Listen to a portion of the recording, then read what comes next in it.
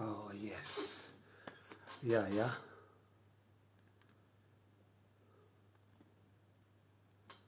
Yeah. Yes, imekubali. Karibu sana. Ni mitambo tu sometimes zinaleta issues kidogo, but inajua kwamba tunajiandaa for fasting. So ilikuwa najaribu kuleta issues kidogo, but we are here now. Narube karibu sana. Samuel Prosperity, thank you. Names Joyce Githui, karibu sana. Tag your friend, mwambia kuja. We are starting now to elewe about fasting prayer. Manake on Monday, I'm believing God. People be delivered, people be healed, families will be restored, biashara zinafunguka, mambo yamekusumbua for so long, Baba anayeondoa in the name of the Lord Jesus Christ. So mahali popote ulipo, you cannot afford to miss tonight section. By the way, it is part 1. Kuanzia today part 1, Monday part 2, Tuesday part 3, then Wednesday part 4. So ni at least ni mahubiri yana section kadhaa, yana part 1 today, Monday part 2, Tuesday part 3, Wednesday part 4. So don't miss this one. Tag your friend, help me to share. Pia mwenzako karibu sana. Wacha tubarikiwe as we understand prayer and fasting. Believe God yakoba next week as you pray, that business will no longer be the same again, that family will no longer be the same again.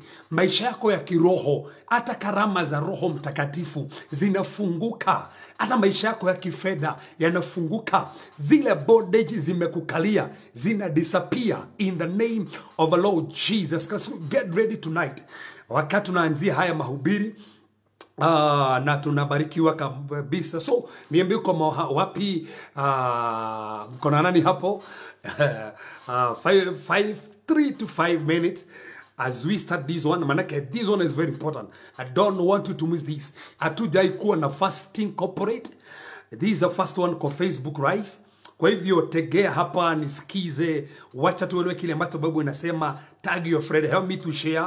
Alika mwenzako ambaye hajafika, mwambie tumeanza mafundisho ya prayer and fasting ambao tunaanza kuanzia Monday.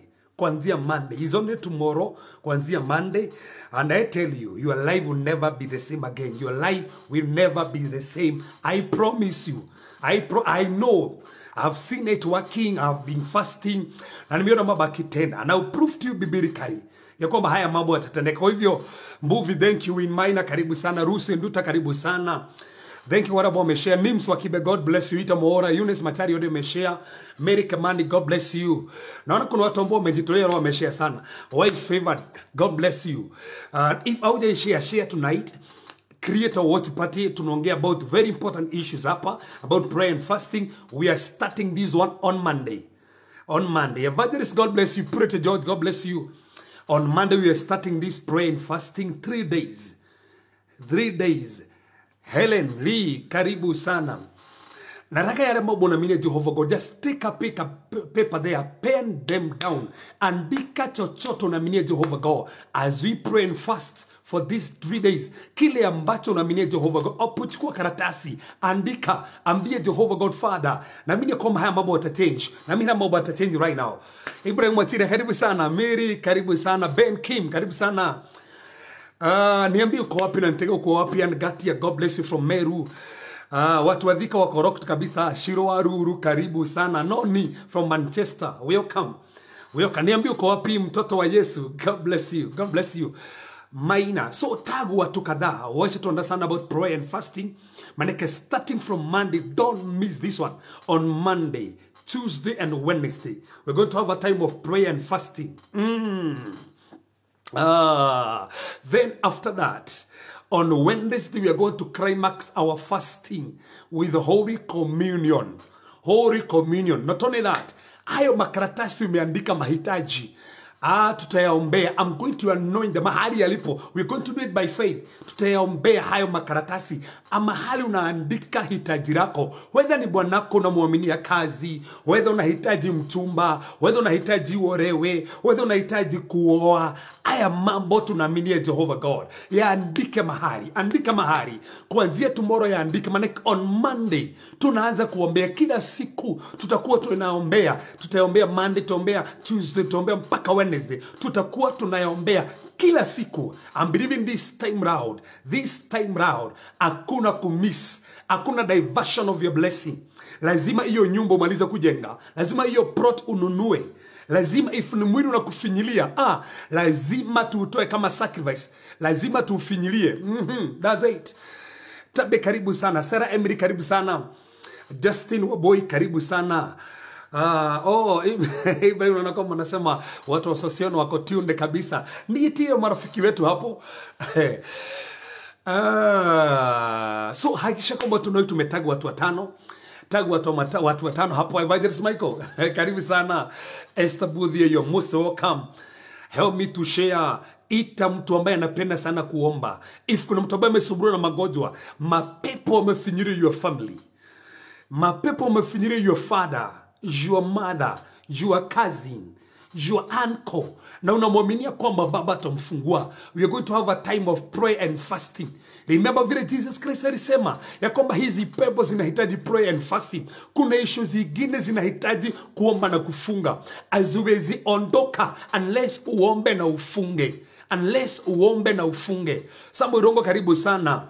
Joki Dongo karibu sana. Nims Masekwini karibu. Tag marafiki wako kama 20. Waambie wakuje.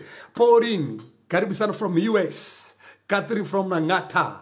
Patricia Bogo karibu sana, karibu sana, karibu sana. Stacey Noni, umeingia wakati unafaruse kagani? Niti watu wa Sweden.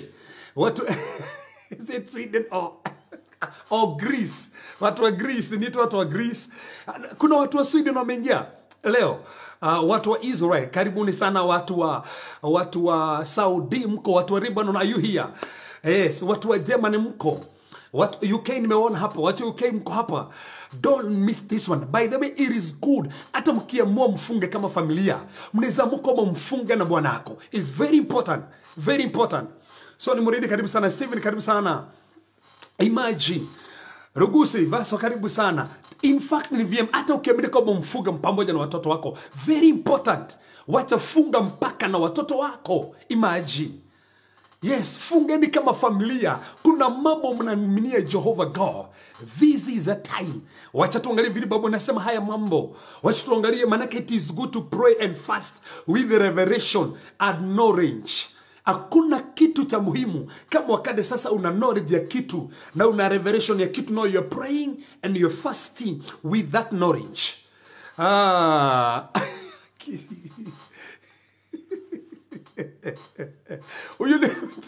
Huyo ni mtu anaitwa mtandao si serious. Hiyo ni jina ya mtu. Ati mtandao.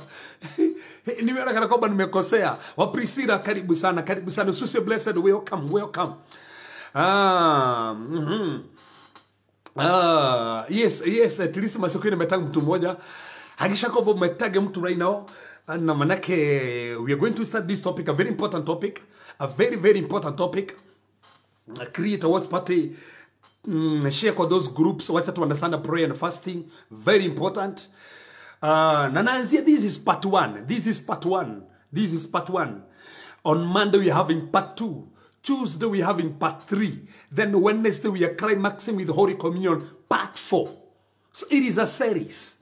It is a series. Kwa hivyo tukianzia siku wa leo, it is a series. Ita continue. It is a series. It is a series.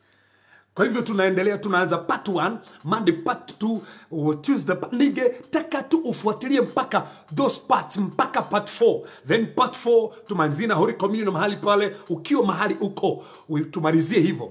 Jennifer Doha comes. Thank you karibu sana. Kuna watu ambao wamefanya kazi ya ziada hapa, wameita marafiki. At least let's pray for our marriages. Let's pray for our marriages. Marriages kuna issues. Kuna ota zingine zinasumbua ndoa.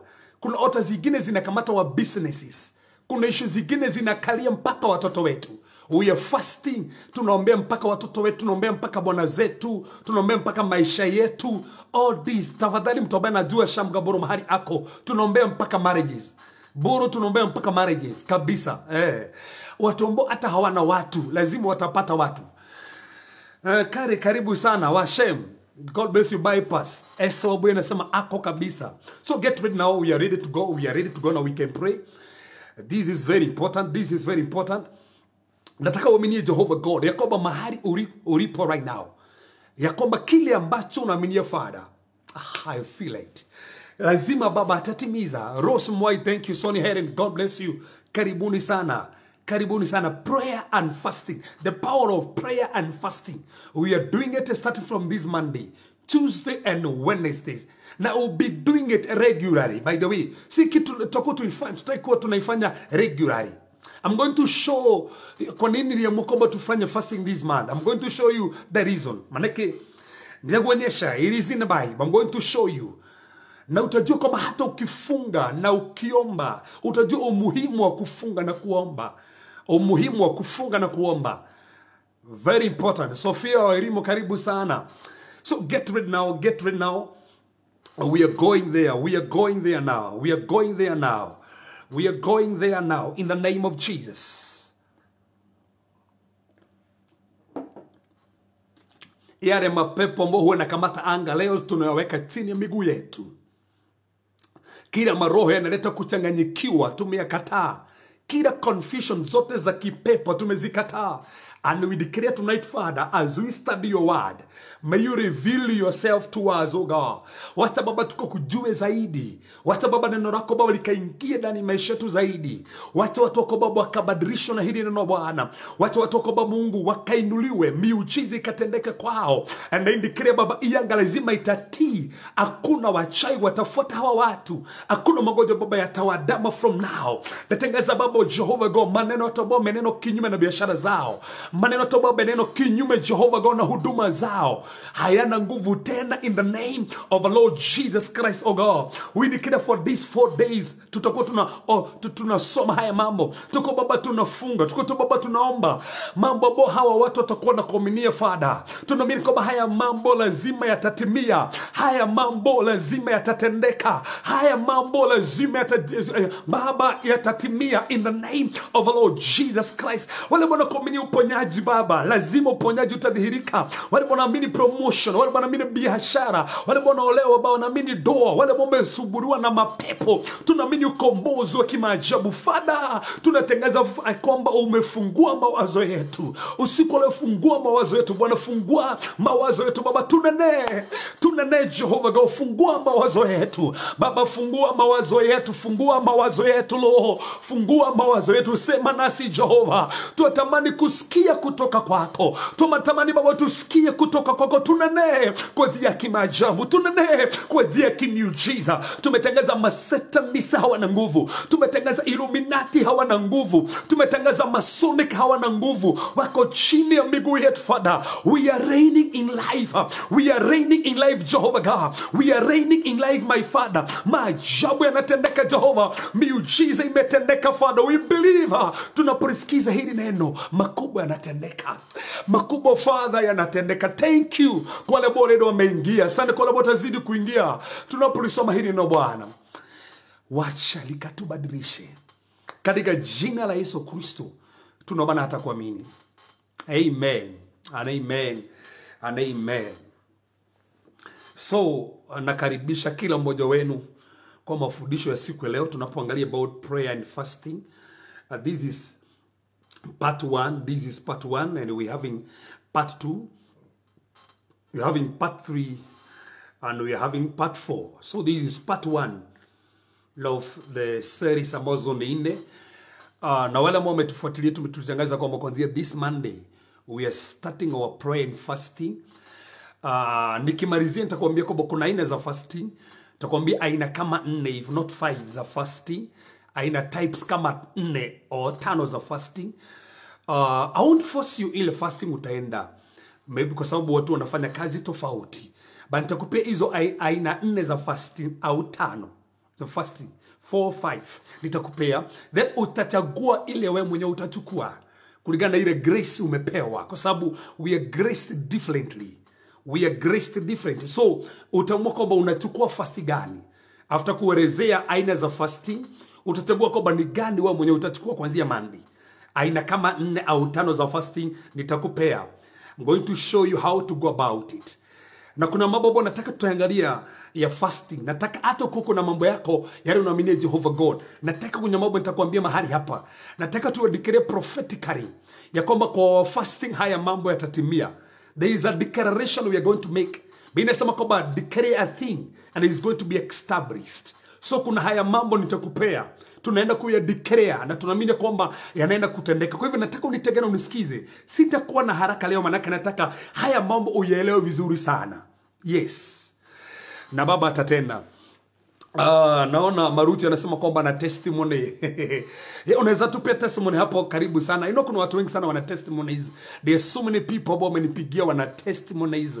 Na vyema sana andika tu testimony hapo nini at least watu watashuhudia kile ambacho baba ametenda. There are so many people ambao wana miujiza. Kuna wengine ambao wananipigia simu kuniambia kwamba pastor nasema tu shukrani kwa kile ambacho baba ametenda. Let me tell you, after, and listen to this, after fasting, hiyo Wednesday tukikula Holy Communion, kuna watu magonjwa yamewasumbua for so long yatadisappear. Kuna watu ambao tutadeclare mambo tu yanatendeka. Na before nianze, it's good to declare this. Remember, there is a story in the Bible before nianze about fasting, the story of Elisha. Elisha, ukisoma Bible, kuna time king of Aram alikuwa anapangia king of Israel, anapanga kumfanya na kumuua na kuleta vita. Na alikuwa anasema kwamba atakaa kwa jia fulani mahali fulani ili king of Israel akipitia hapo ampige. Biblia inasema namna gani? Inasema kwamba Elisha akiwa kwa nyumba yake alikuwa ananenwa na Mungu na anajulishwa kile ambacho maadui wanapanga. Na anatumania mfalme, anaambia mfalme ya kwamba king of Aram amepanga ukipitia mahali fulani atakuua. Ya kwamba ataweka maskari mahali pale usipitie hiyo njia. Meaning Elisha alikuwa anafunuliwa na Mungu akiwa kwa nyumba. Alikuwa anapewa revelation of what was taking place. Kile kilikuwa kinafanyika. And remember mpaka king of Aram akauliza, kwani kuna mtu ambaye ako kwenye upande wetu ambaye anaelezea maadui now Israel akisema kile ambacho tunapanga. But kuna mtu mmoja ambaye alisema hivi akwamba hapana, kuna prophet ambaye kwa mahali pale anaitwa Elisha. Kile ambacho huwa unapanga kwa nyumba yako, kwa bedroom ukitamka, yeye huwa anasikia na niye huwa anajulisha mfalme. Kwa hivyo that's why hauwezi kamata mfalme wa Israel. Manake anakuwa guided na prophet. Guided na prophet. Nisikize. Then Biblia inasema kwamba wakapanga. Wanasema kwamba wapeleleze wajue mahali Elisha anakaa. Na wakaelewa kwamba Elisha anakaa Dothan. Na wakasema kwamba wataenda pale ili wapate kumshika na wapate kumuua. Na wakatuma majeshi pale, wakaenda kuzunguka mahali Elisha anakaa. But in the morning, Biblia inasema kwamba the servant of Elisha akatokea na kaenda kuangalia kuna jeshi kubwa sana imezunguka nyumba yao, na akaogopa, akauliza what are we going to do. Elisha hakuwa na uoga. Alipoenda na akaangalia, kuna kitu ambacho kinanijenga sana. Biblia inasema kwamba alipoenda na akaangalia what is happening. In fact aliomba ombi moja, akamwambia Jehovah God Father, fungua huyu mtumishi macho ili aone kwamba wale ambao wako kwenye upande wetu ni wengi kuliko watu ambao kwenye upande wa maadui wetu.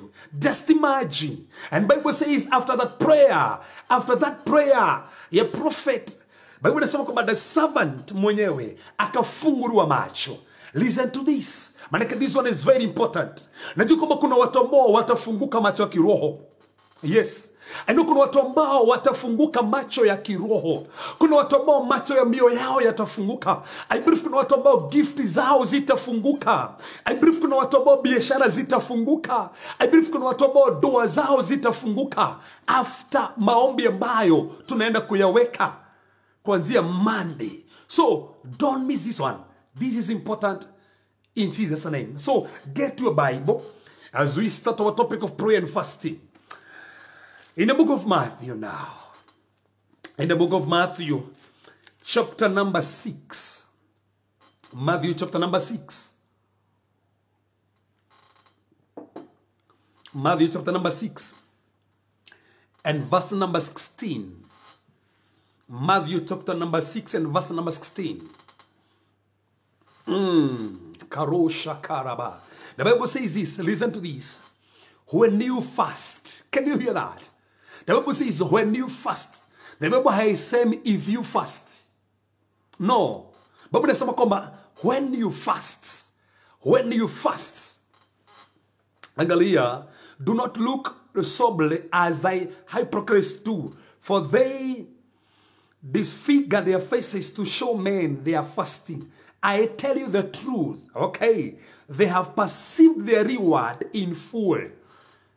Jesus Christ ambia disciples, wakati mnafunga, msijionyeshane kwamba mnafunga. Kwa sababu mkijionyeshane kwamba nyinyi wenyewe mnafunga, already mmepokea malipo yenu. Mark that. Listen to this. Verse number 17 is a key. Verse number 17 is a key. But when you fast, pour oil on your hand and wash your face. Okay. So that it will not be obvious to men that you are fasting. Mark that. Then mark the next verse. But only to your Father. Only to your Father. Who is unseen. And your Father who sees what is done in secret will reward you. Will reward you. Meaning, there is a reward after fasting. There is a reward. There is a reward. And mark that. There is a reward after fasting. There is a reward. There is a reward after fasting. And believe God. Wakati unatangaza about fasting, kuna reward wakati umefunga. And ningetaka unielewe hapa ya kwamba it is good to understand Wakristo wanafunga, but still in the kingdom of darkness who wana fast. Kuna maadui wanafunga ili maisha yako ifrisike. Kuna maadui wanafunga ili wewe mwenyewe usifanikiwe. Let me show you, manake it is in the Bible. Let me show you because it is in the Bible. Hebu angalia na another verse. Hiyo tumeona kwamba Jesus Christ anaambia disciples wafunge. Manake ukifunga na ile njia inafaa, kwamba kuna reward wanapewa wakati wanafunga. Then angalia verse ingine hapa. I'm laying the foundation. This is part 1. And in the book of Acts, chapter number 23. Act chapter number 23. Act chapter number 23. And verse number 12. Act chapter number 23 and verse number 12. Act chapter number 23 verse number 12.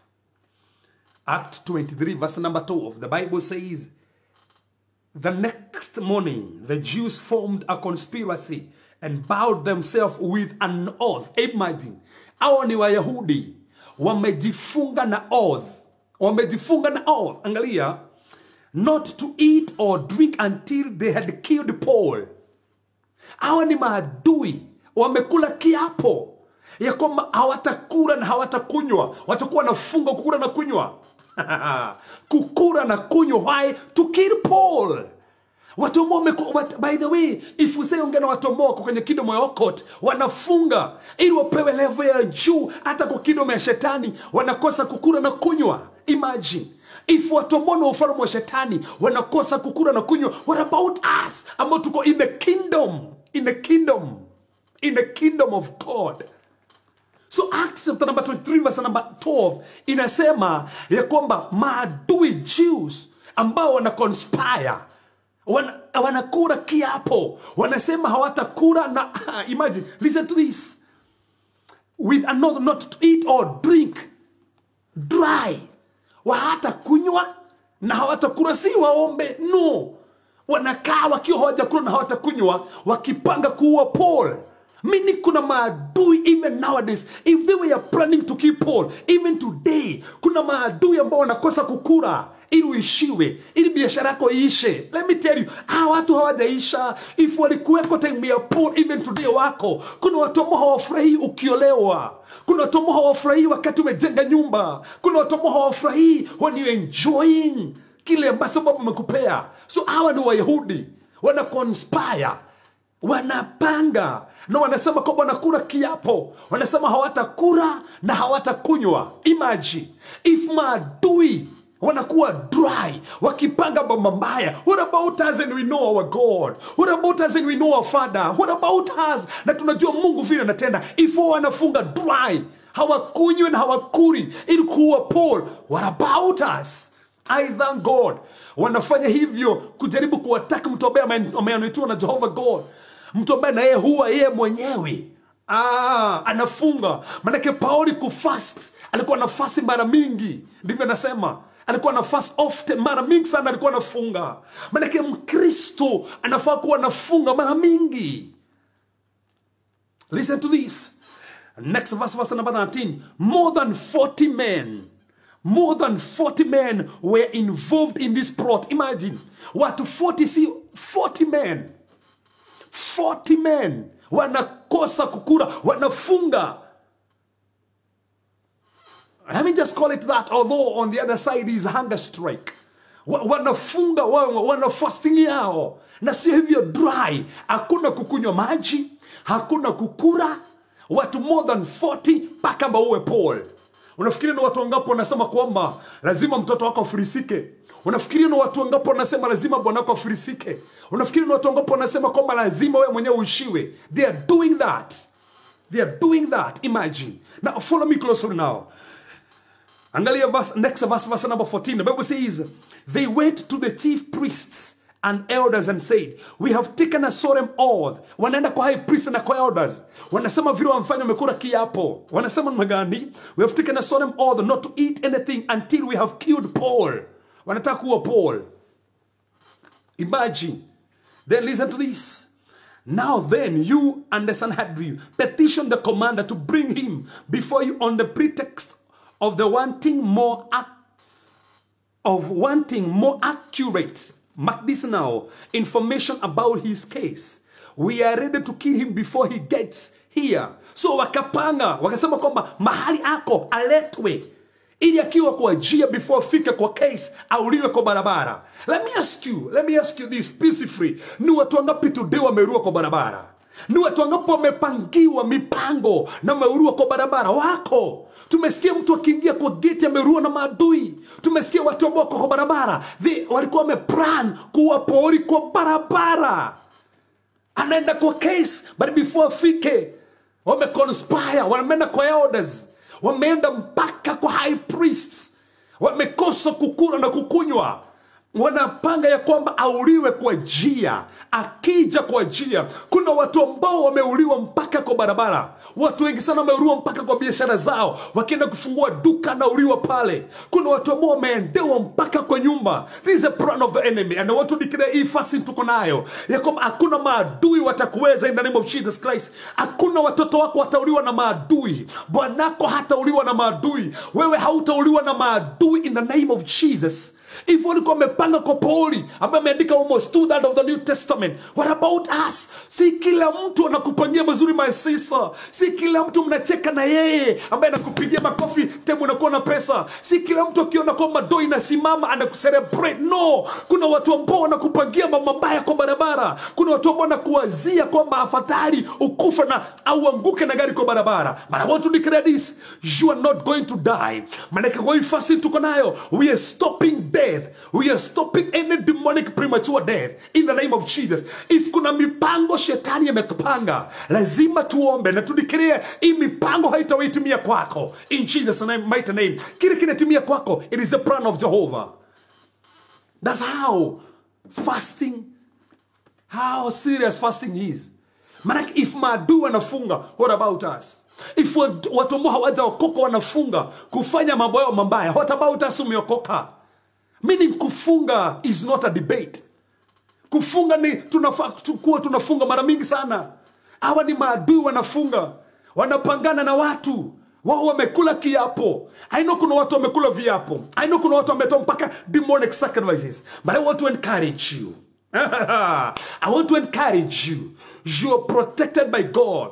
That's why we are having a time of fasting. Kuna watu ambao wangekuwa wamepewa promotion kazini, but kuna watu ambao wanainuka pala anytime kuna promotion wanasema kwamba usipoa that promotion. They are against your promotion. This time round we are silencing them in the name of Jesus Christ. This time round, oh my good God, listen to this. Follow me now. Bado hatujaanza, I'm laying the foundation. Nakuonyesha tu kidogo.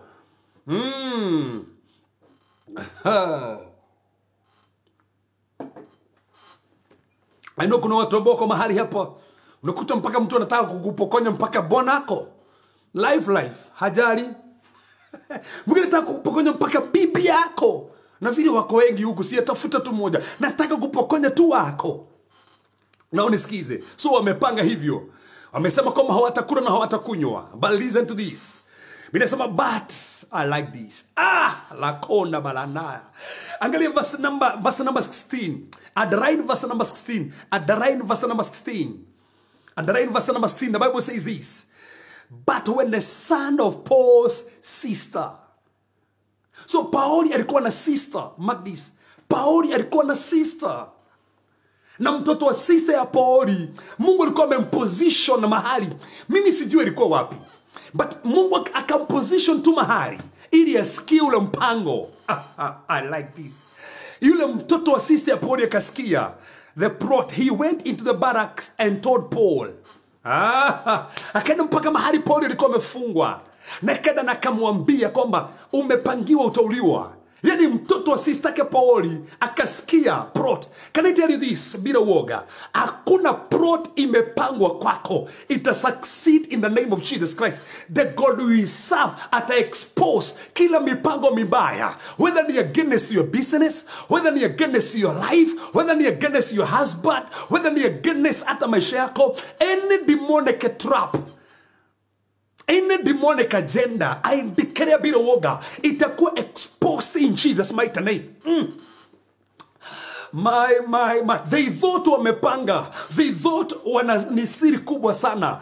Imagine Phyllis James wakati walikuwa wameketi. Wamesema kwamba watafunga, kukula na kunywa dry. Waue Pauli. Na wakaenda mpaka kwa orders. Wakati walikuwa wamepanga, Mungu akahakikisha kwamba kuna katoto tukodogo, kuna mtoto. Kuna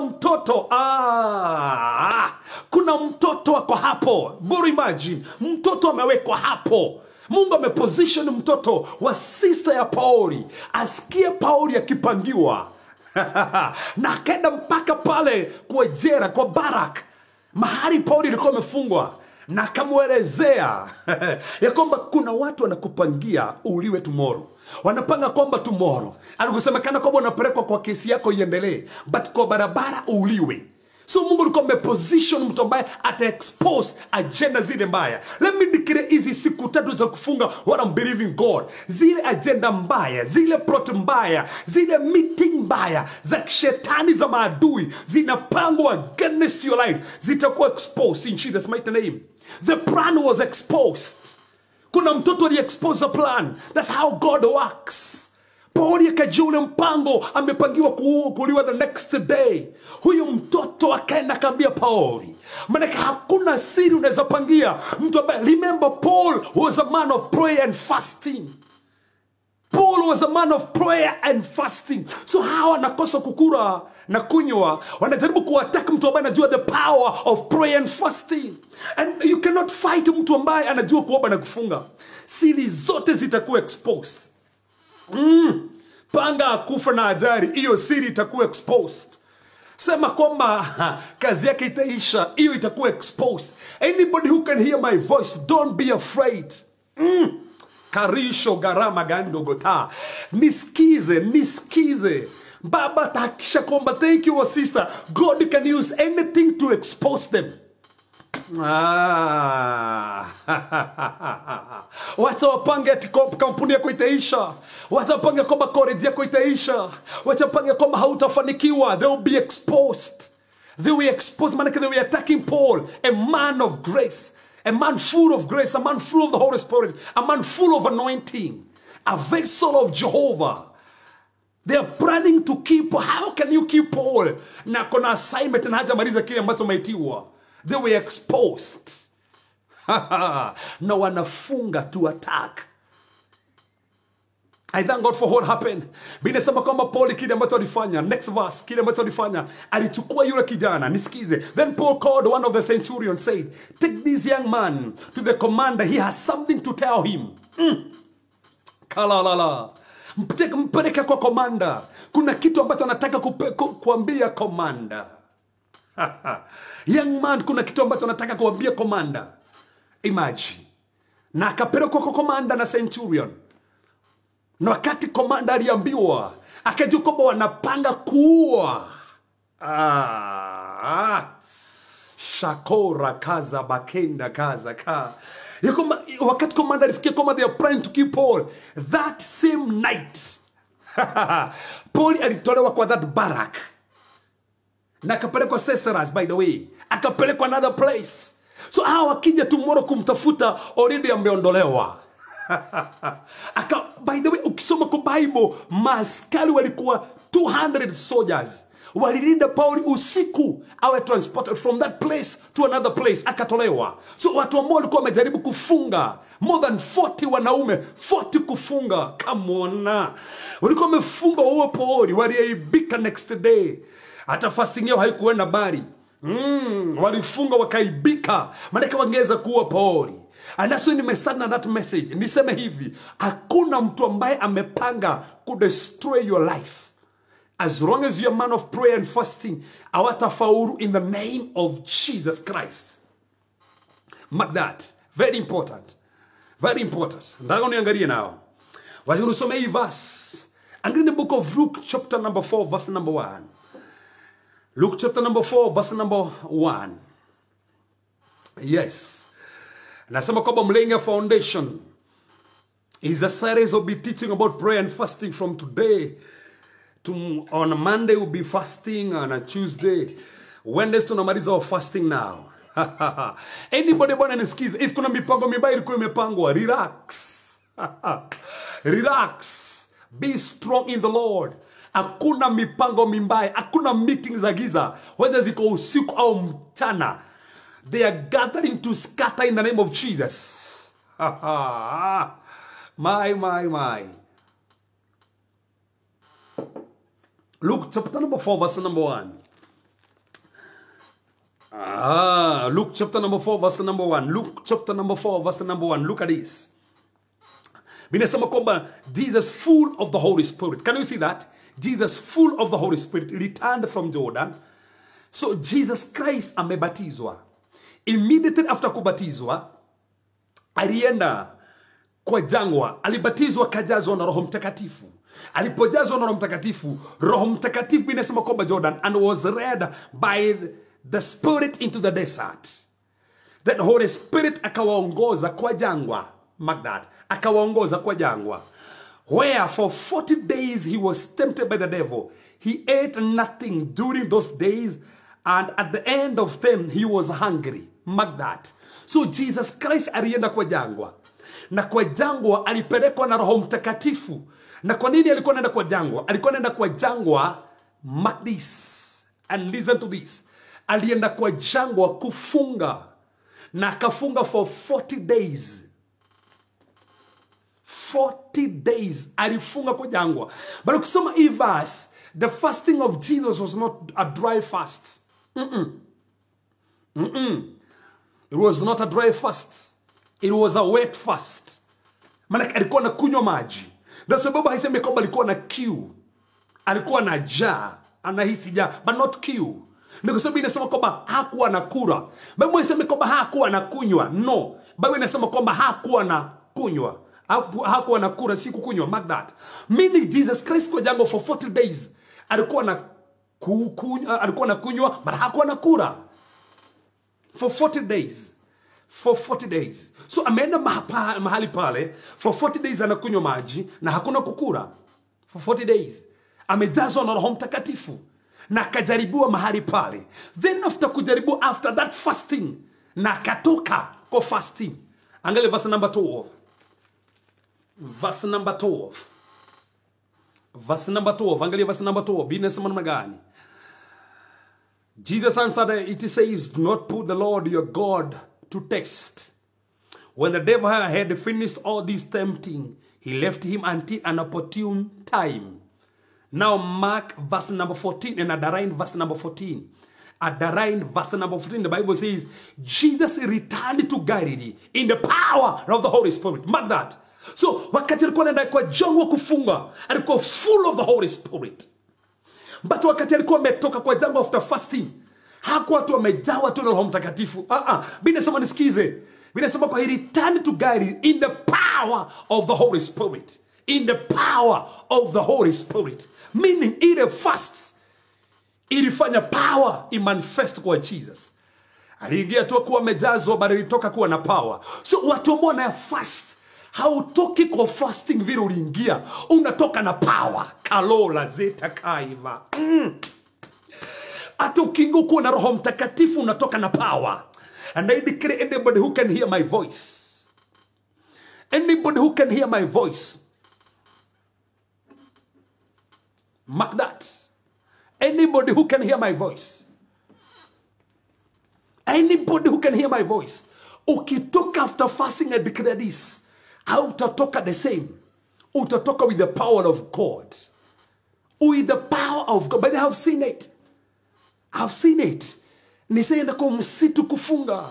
Niseenda kwa kichaka. Na each and every time unatoka pale kufunga, unatoka tofauti sana. Unatoka na aliingia akiwa na Roho Mtakatifu. But verse 14 alitoka na power. Meaning ukifunga la unatoka na power. Kuna watu ambao watatoka na power, kile ambacho wangeweza kufanya wanafanya. Jesus Christ before I start ministry, nisikize, alifunga, alibatizwa, alafu akaenda kufunga before I start ministry. So akawa empowered for the ministry. So ni vyema sana hata kufunga when you're doing your business. Before uanza hiyo duka, ni vyema sana hata kufunga. Before your salon, uanze, ni vyema kufunga. Anza hiyo na power. Anza na power. Enda na power of God. Can I tell you this? Listen to this. Listen to this, manake this one is very interesting. Don't miss this one. Alitoka na power. Na mimi nakumbuka kuna watu ambao wananisikiza right now. May God empower you. May you operate with the power of God. I say, may you operate with the power of God now. May you operate with the power. Pokea nguvu in Jesus' name. Chochote unafanya, let the power of God rest upon your life. So angalia tena that Luke now. Angalia tena Luke. Again there, that verse. Luke chapter number 4. Hiyo tumesoma. And verse number 14. Let me surprise you. Let me surprise you. Manake this one is very interesting. Angalia vile Biblia inasema chapter number 4 verse number 13. Biblia inasema namna gani? Biblia inasema kwamba alitoka akiwa na power. The word powers there is dunamis. Dunamis. Dunamis. Power for performing miracles. Dunamis is power for performing miracles. Dunamis. Power for performing miracles. Let me just do it like this. Power for performing miracles. That's dunamis. Power for performing miracles. Niskize, what is dunamis? It is a power and influence which belong to riches and wealth. Listen to this. Dunamis is what? It is a power and influence. An influence which belong to riches and wealth. So dunamis ni power inakupa influence. Una attract riches and wealth. Makora karaba. So dunamis is not just like that. So alitoka pale after fasting akiwa na power. Dunamis. Dunamis ni what? Ni power ya perform miracles. That's the number one. Number two, ni power ya influence ya riches and wealth. And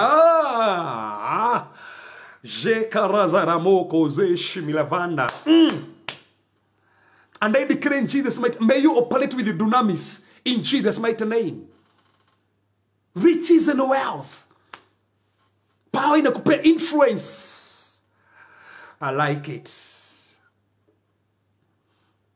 Dunamis is abundance. Is what? Abundance. Very important. Abundance. Very, very important. So that's why Jesus Christ, wakati alitoka kwa fasting now, alitoka na dunamis. Dunamis. Miraculous power. Na power ya ku-influence. Mahali unaenda una-influence. Anyway unaenda una-influence.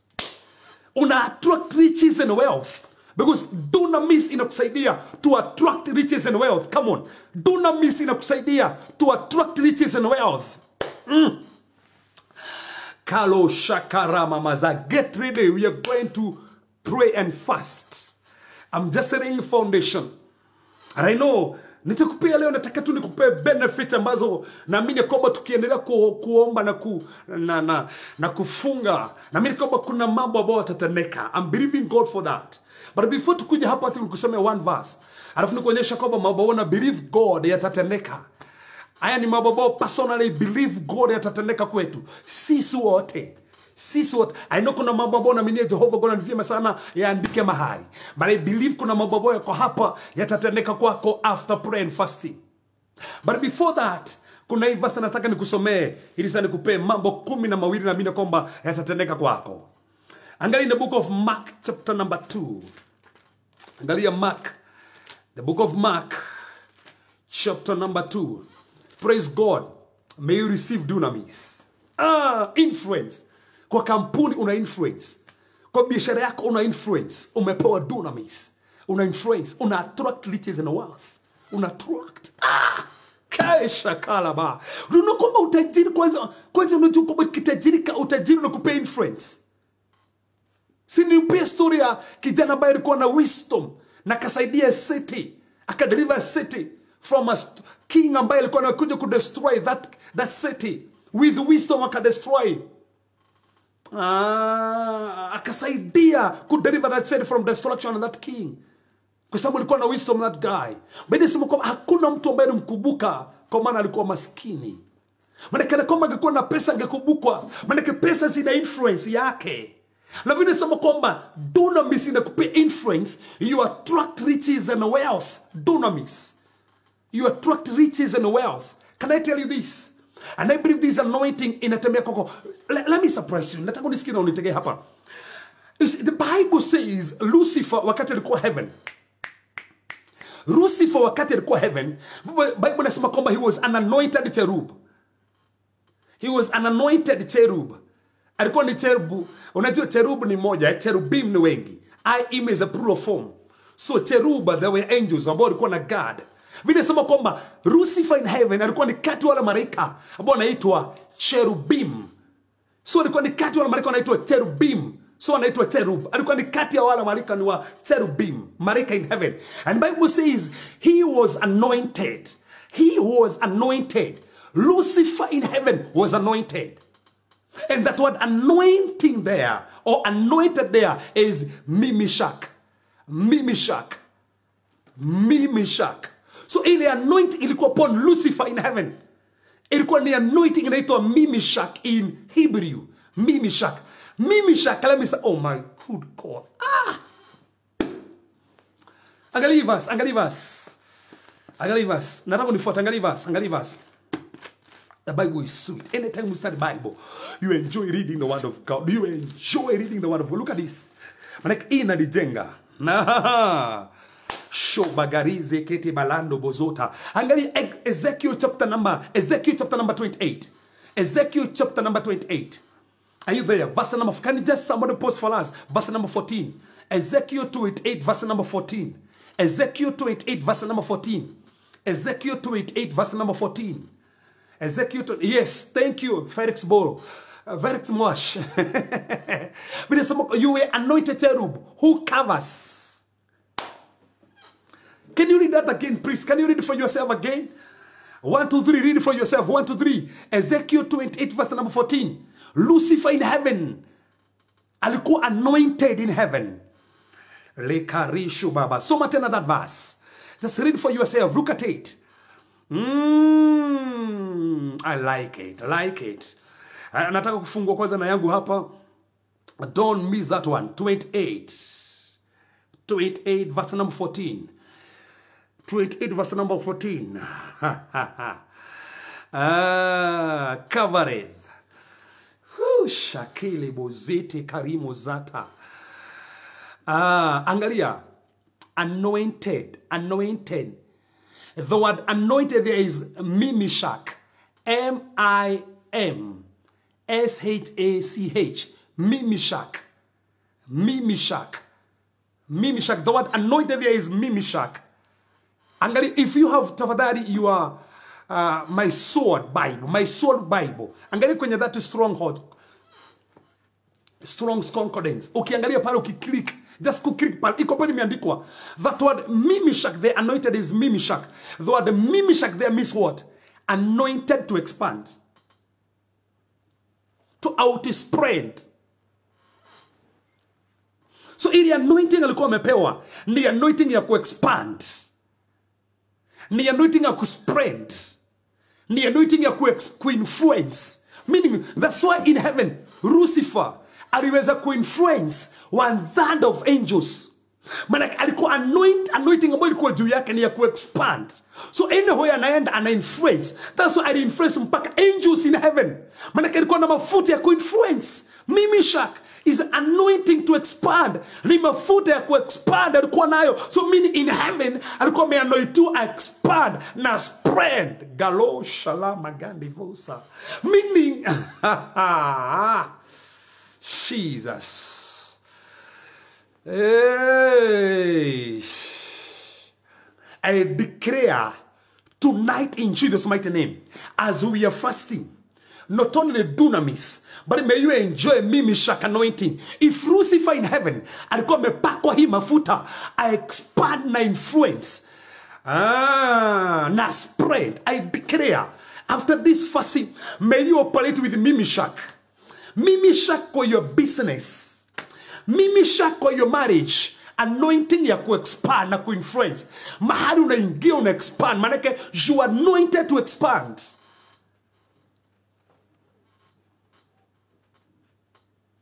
May you receive Mimishak right now. May you expand. May your business expand. May you expand key ideas.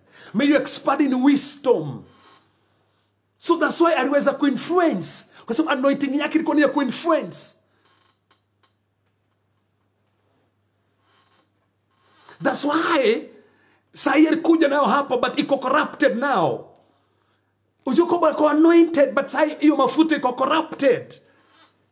Iko mbaya. And that's unukuto mpaka leo na influence, kwa sababu iyo mafuta sasa ili haribika na itumia vibaya. But in heaven alikuwa amepewa that anointing. If alikuwa amepewa in heaven, I expand. That one is your portion. I say that one is your portion in the name of Jesus Christ. I say that one is your portion in the name of Jesus Christ. I say that one is your portion. May you expand.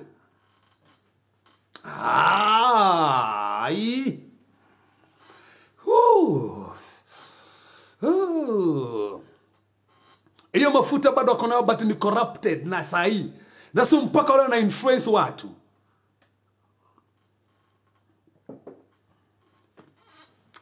Ukiwa na Mimishak anointing, unafungua kampuni moja na ingine na ingine.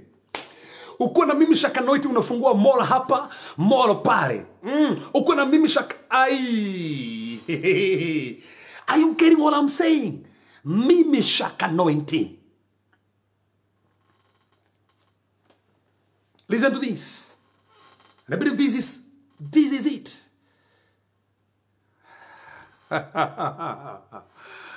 That's after anointing anakava. Kuna area yake ana influence yeye mwenyewe. Because of that anointing. That's why Jesus Christ time walifunga alitoka na power, dunamis ya ku-influence riches and wealth. Tumeangalia again soma hapo.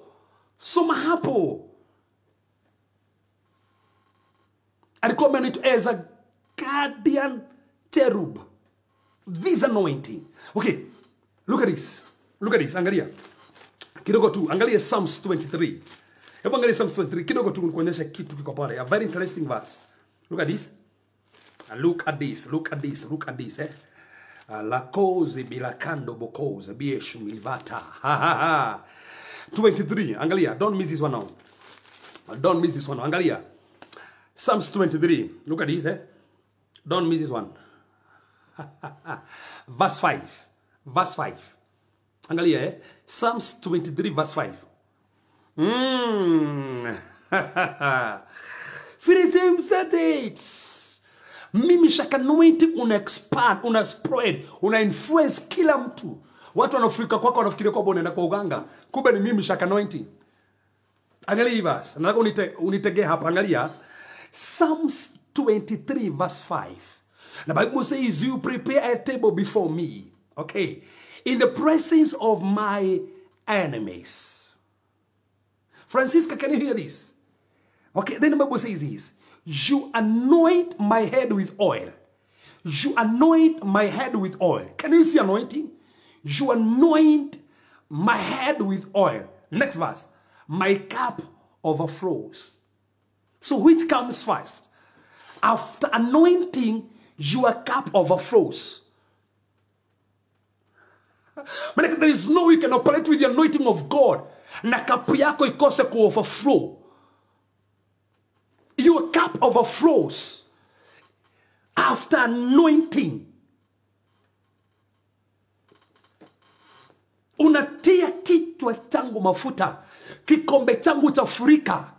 Kikombe kinafurika after anointing. Manake after anointing there is an expression. Lazima kuwa na kufurika. Kikombe chako your business. Kikombe chako lazima kifurike. Kinafurika after anointing comes first. Then overflowing. Una anoint my hand with oil. Then my cup of Mushakat. I don't know whether you're getting what I'm saying. I don't know whether you're getting what I'm saying. I don't know whether you're getting what I'm saying. I don't know. It is after anointing, kikombe kina overflow. After anointing. But by the way, tomorrow kwa ibada I'll be teaching the principles of way of the transfer. Tomorrow. I'll be teaching the principles of way of the transfer. 9 principles of way of the transfer. Tomorrow I'll be teaching about way of the transfer. So after, after the anointing, kikombe chako lazima kifurike. You operate with overflow after anointing. And that's why I believe in God. After a fasting, kalela lo zilakanda. Kuna watu ambao baba ta anoint, vikombe vio vita overflow. Area yao ya kori ina overflow. After anointing. Na sio anointing tu, mimi shaka anointing. Dunamis.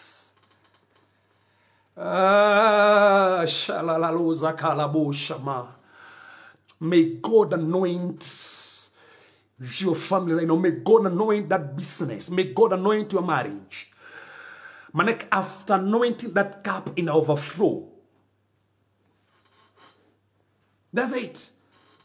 So anointing comes first, then overflow. Anointing comes first, then overflow. Not overflow, then anointing. It is anointing first, then overflow. That's why Lucifer and expand after anointing. Jesus after fasting. Dunamis, power, influence, wealth. This is your portion after this time of prayer and fasting.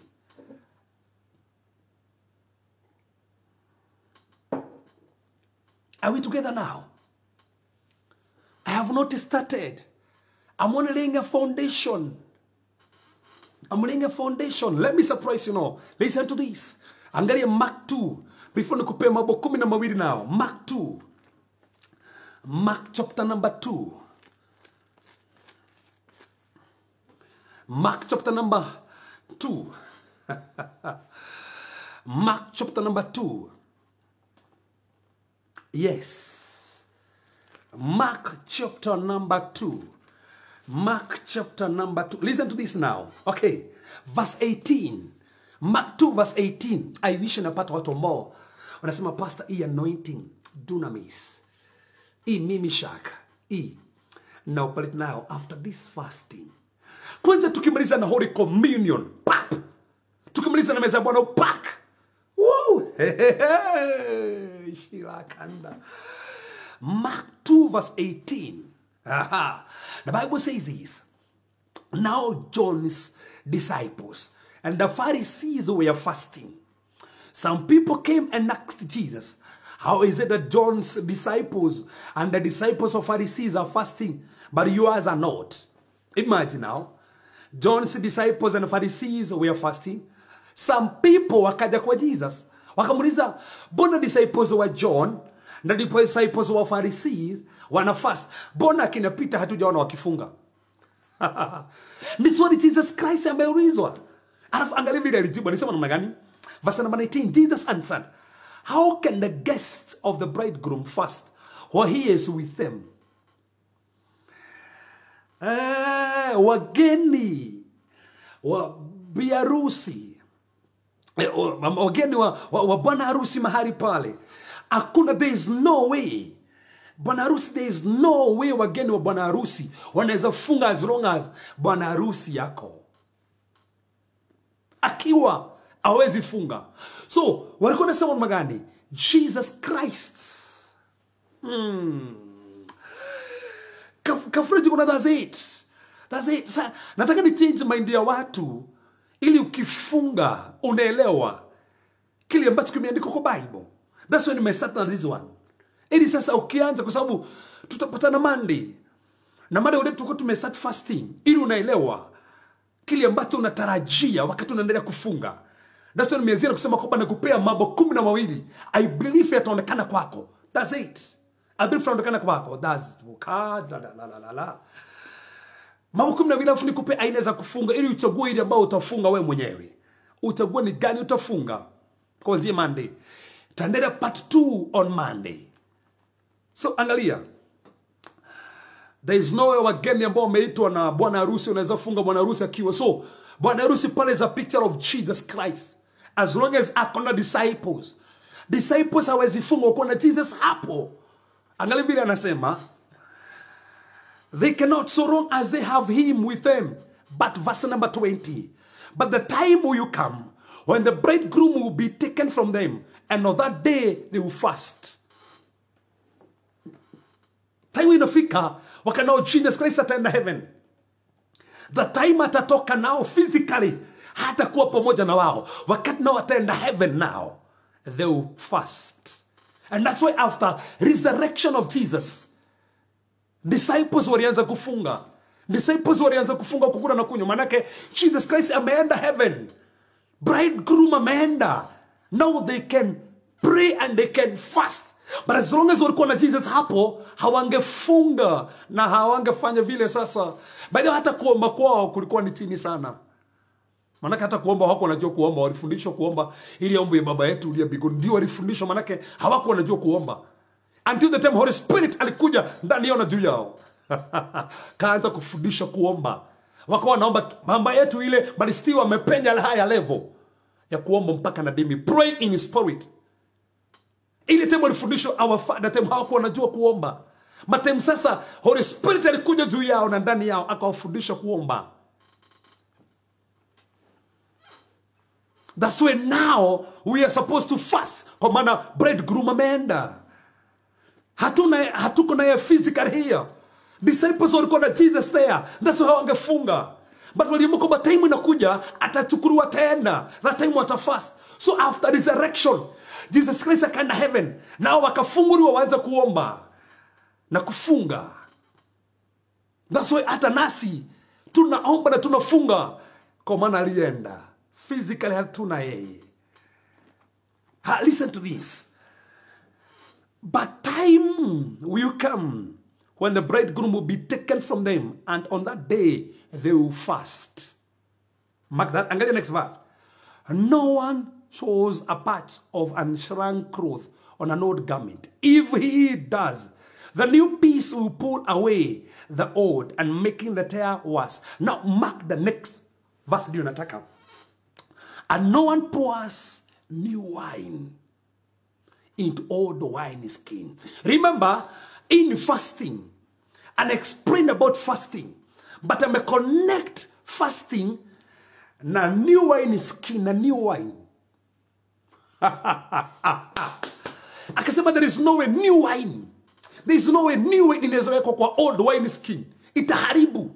Hiyo ni maana kapana. Akasema kwamba new wine lazima iwekwe kwa new wine skin. After kuokoka, you are the new wine skin. After kuokoka, you are the new wine skin. Na anytime now you pray and fast, kuna manifestation ya new wine in you.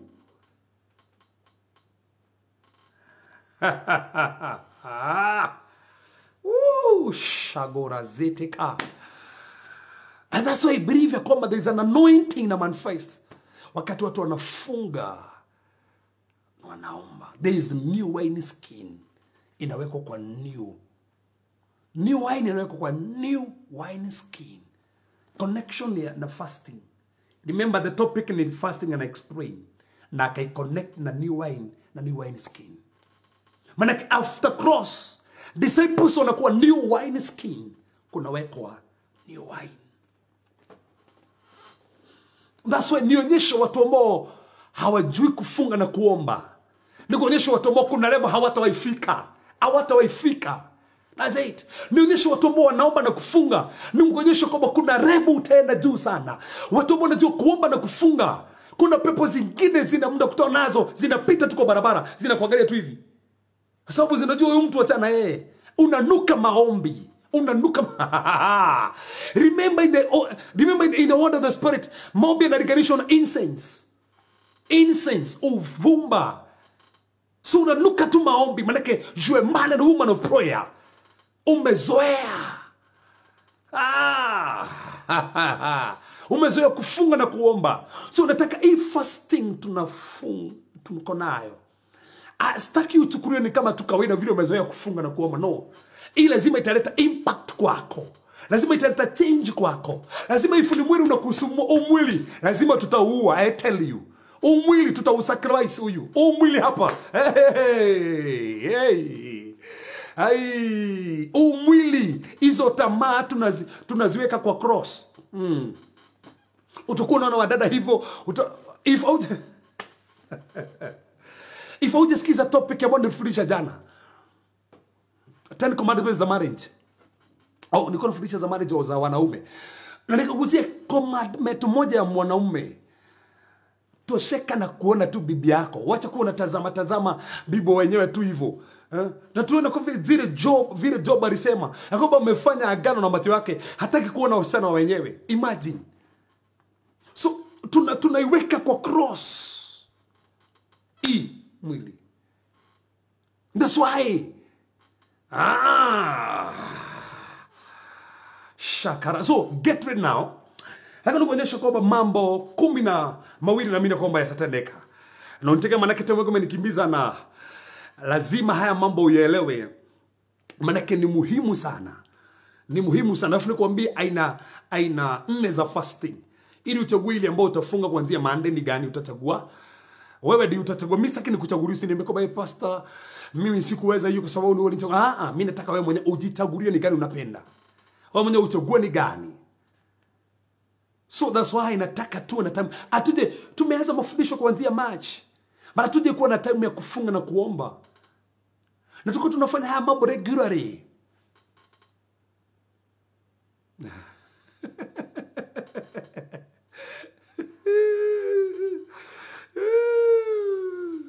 That's it.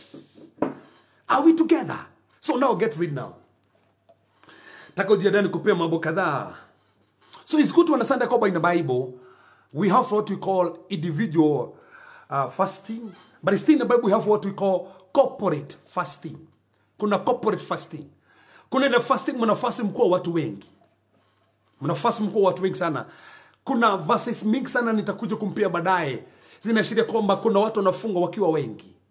Watu wanafunga wakiwa wengi. Kuna corporate fasting. Watu wanafunga wakiwa wengi. Haya. But nataka unitegee nikuonyeshe mambo 12 ambayo naamini kwamba yanatendeka after this fasting. Get ready now. Mambo 12 naamini kwamba yanatendeka after this fasting. Mambo 12 naamini kwamba yanatendeka after this fasting. Get ready for this. Nago chukue kalamu na karatasi if haujachukua. Na ujiandae uandike haya mambo 12 naamini kwamba yanatendeka kwetu. Yanatendeka kwetu now. I believe 13 of them. 13 of them. Very, very important. 13 of them. Naamini kwamba lazima baba yatimize now. 13 of them. 13 of them. Look at this now. So angalia kwa Bible. In Isaiah 58, nisikize now. Taona pale Isaiah 58, nataka unitegee kwa sababu nataka kuingia kwa undani kwa sababu kuna time kuna fundisha haya mambo but si kuingia kwa undani sana, but nataka niingie mahali hapa. Angalia Isaiah chapter number 58. Isaiah chapter number 58. Isaiah chapter number 58. Okay. Look at this. Angalia Bible, Isaiah chapter number 58.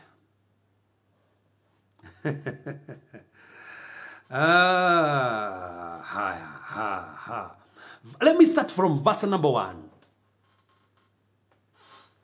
Verse number 1. The Bible says, shout it aloud. Do not hold back. Raise your voice like a trumpet. Declare to my people their rebellion, and to the house of Jacob their sins. For day after day they seek me out. They seem eager to know my ways, as if they were a nation that does what is right and has not forsaken the commands of its God. They ask me for just decisions and seem eager for God to come near them. Verse number 3. Nataka unisikize kuanzia verse number 3 is a key. Verse number 3 is a key. Where have we fasted, they said, and have not seen it? Where have we fasted, they say, and have not seen it? Where have we humbled ourselves and have not noticed? So now be a God.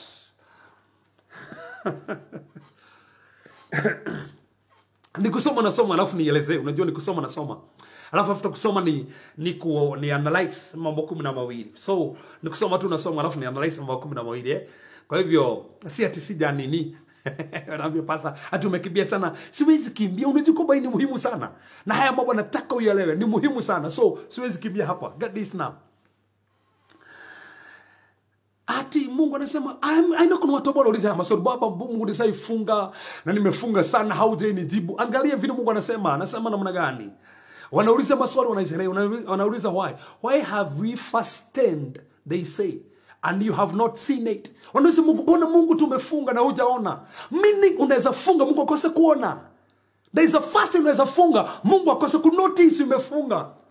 Umefunga Mungu akose kunotice. But on Monday, don't miss on Monday, believe on Monday. Nito kuonyesha mabobo na hida prayers.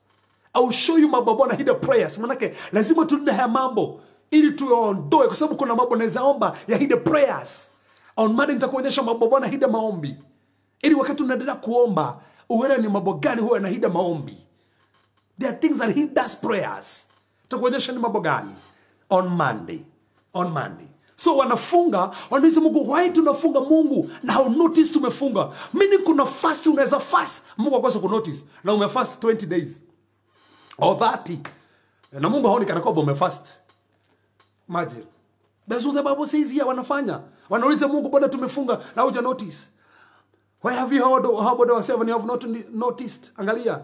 Yet on the day of your fasting you do as you please and exploit all your workers. Imagine. Unasema kwamba mnafunga but mnafinyilia watu. So many kuna vile unaweza funga but kuna mambo unafanya hiyo fasting kosa kufanya kazi. That's it. Imagine. Mungu anawaambia hivi, angalia vile anawaambia, yet on the day of your fasting you do as you please. Maana time umefunga kuna mambo unajua kwamba that's it, unasema kwamba if umeolewa na umeoa, ogeni msikizane those 3 days wacheni tuende first area zote.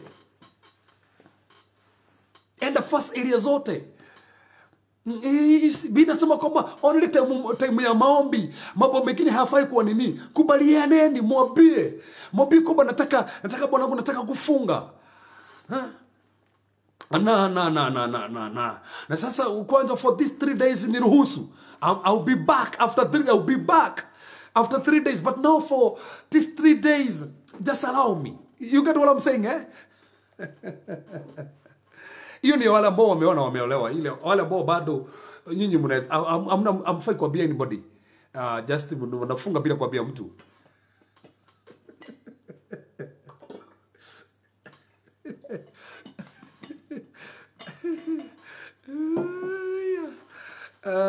This is sweet.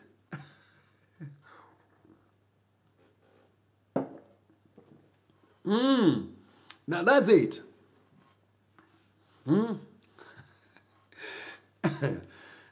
Listen to this. Mase Queen usisikie hiyo. Sa anasema namna gani? Mnafanya kile mnataka. So wakati unafunga, kuna mambo huwezi kuwa unafanya na umefunga. That's it. Then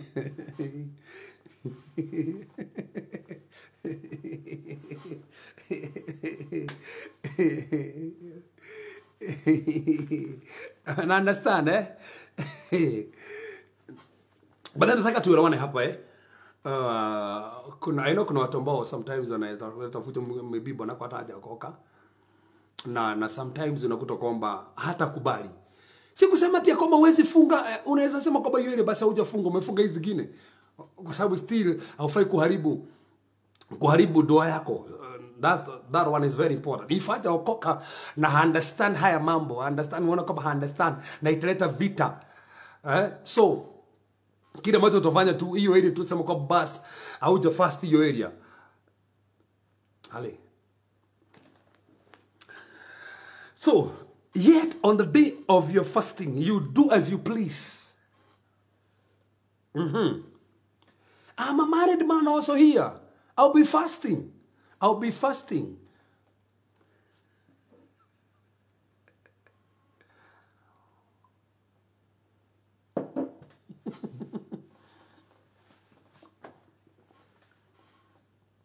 First Corinthians chapter number 7 inasema kwamba time ya maombi tu ndio mnafaa tu. Nini? Msikizane time ya maombi.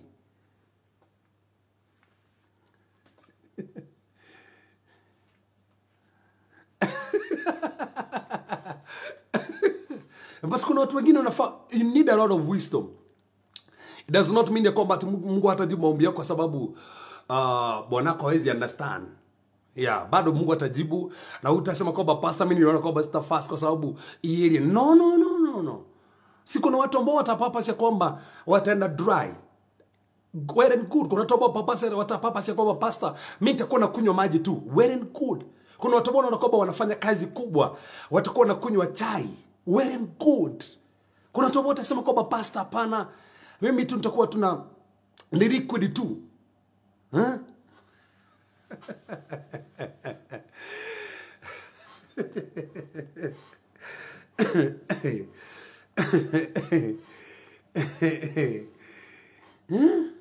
So tafadhali, look at this.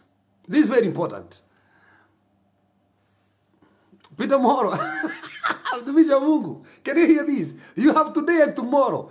So on Monday, so anyway, wacha tuendelee tuangalie mambo 12 ambao ni muhimu sana. Yeah.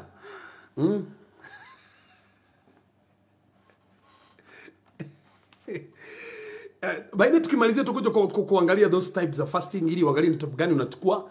Ile type tu utachukua kulingana na ile grace. Kuna watu grace tofauti sana mambo ya fasting. And that's why niliweka kwanza 3 kwa sababu singeweka 7 kwa sababu kuna watu ambao wazifika 7. Kuna mtu ambaye anasema hata skip meals, by the way, ni fasting na imekubalika mpaka kwa Bible na ina nguvu. Very important. Kuna watu ambao wanasema kwamba nitaskip meals, nitakula tu kidogo tu jioni, lunch sitakula na tena usikule tu usiku chakula mingi uko kwa fasting, you understand? If you skip meal maybe ni lunch kidogo tu kidogo tu nini usiku. Kuna wengine tu wanakunywa tu, wanasema kwamba ni liquid tu wanakunywa.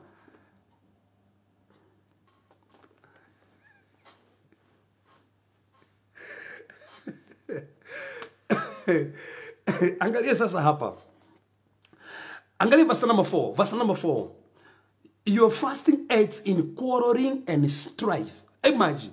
Mungu anaambia wana Israeli ya kwamba wakati wanafunga, wakati wanamalizia fasting yao wana quarrel na wana strife. Maana hakufai kuwa kuna quarrel na kustrife. Ndio anasema kwamba ni vyema ifu na mambo nafaa kusikizana kwa nyumba, msikizane. Josephine, can you hear this? Maana Biblia inasema kwamba Mungu anasema kwamba fasting yao inamalizia na kukuoro na kustrive. Ndio anasema kwamba hajibu hiyo fasting yao. Wana oppress wale wengine, kufinyilia wale wengine. Angalia hapa. and in striking each other with wicked fist. Imagine. Ndivyo Biblia inasema, you cannot fast as you do today and expect your voice to be heard on high.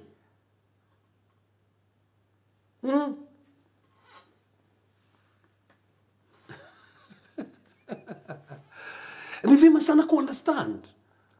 Biblia inasema kwamba ni vibaya sana you can fast as you do today. Anauliza mnaweza fast hivyo alafu mjibiwe? Hamwezi jibiwa. Mnakuja mnakuoro, mnaanza kupigana na uko fasting. Hakuna maombi kama atajibiwa. Wakati mnakuoro mnapigana na uko fasting alafu mnapigana. Hiyo hakuna mambo kama hayo. Ni Mungu anasema. Angalia now verse 5. Anasema kwamba is this the kind of fast I have chosen? Hii ni fasting ambao Mungu anauliza swali. Is this the kind of fast I have chosen? Only a day for a man to humble himself. It is only for a bowing one's head like a reed, and for lying on sackcloth and ashes. Is that what you call a fast? A day acceptable of the Lord? So Mungu anaambia kwamba hiyo fasting yenu ni mbaya. Fasting yenu hiyo ni mbaya. So now kuanzia verse number 6.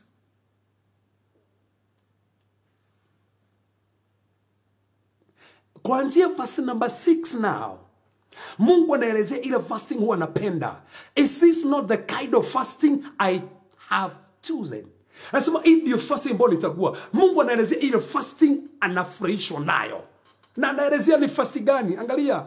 To loose the chains of injustice, and to untie the cords of the yoke, to set the oppressed free and break every yoke. So nataka sasa unitegee. Sasa kuanzia now verse number 6 downward. Kuna mambo yametajwa pale. Benefits of fasting zimetajwa mahali pale. And number one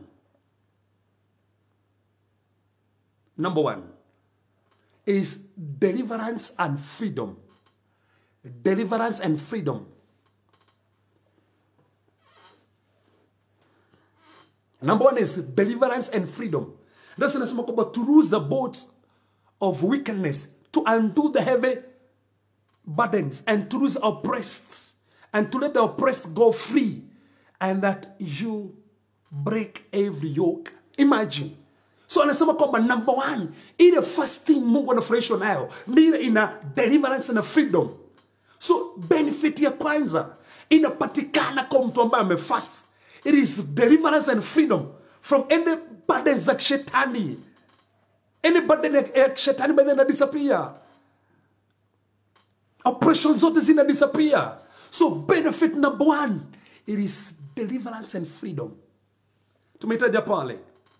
And I believe personally ya kwamba haya mambo ndio Baba atatenda. If unanisikiza na kuna hili unahitaji freedom or deliverance, kuna mambo yamekufinyiria, kuna issues zimekukaria, kuna mapepo yamefinyiria your life, kuna issues zimefinyiria ndoa yako, benefit ya kwanza na mimi itatendeka those 3 days. It is number one, deliverance and freedom. Deliverance and freedom. That's the point number one. That's the benefit number one. Na mimi nakomba itatendeka kwako. And may you start receiving it in Jesus' mighty name. Deliverance and freedom. Number two, illumination and revelation. Illumination and revelation. Illumination and revelation. Angalia vile Biblia inasema. Kwa hivyo tukiendelea kusoma hapo chini, angalia verse number 8. Verse number 8. Then your right shall break forth like the morning.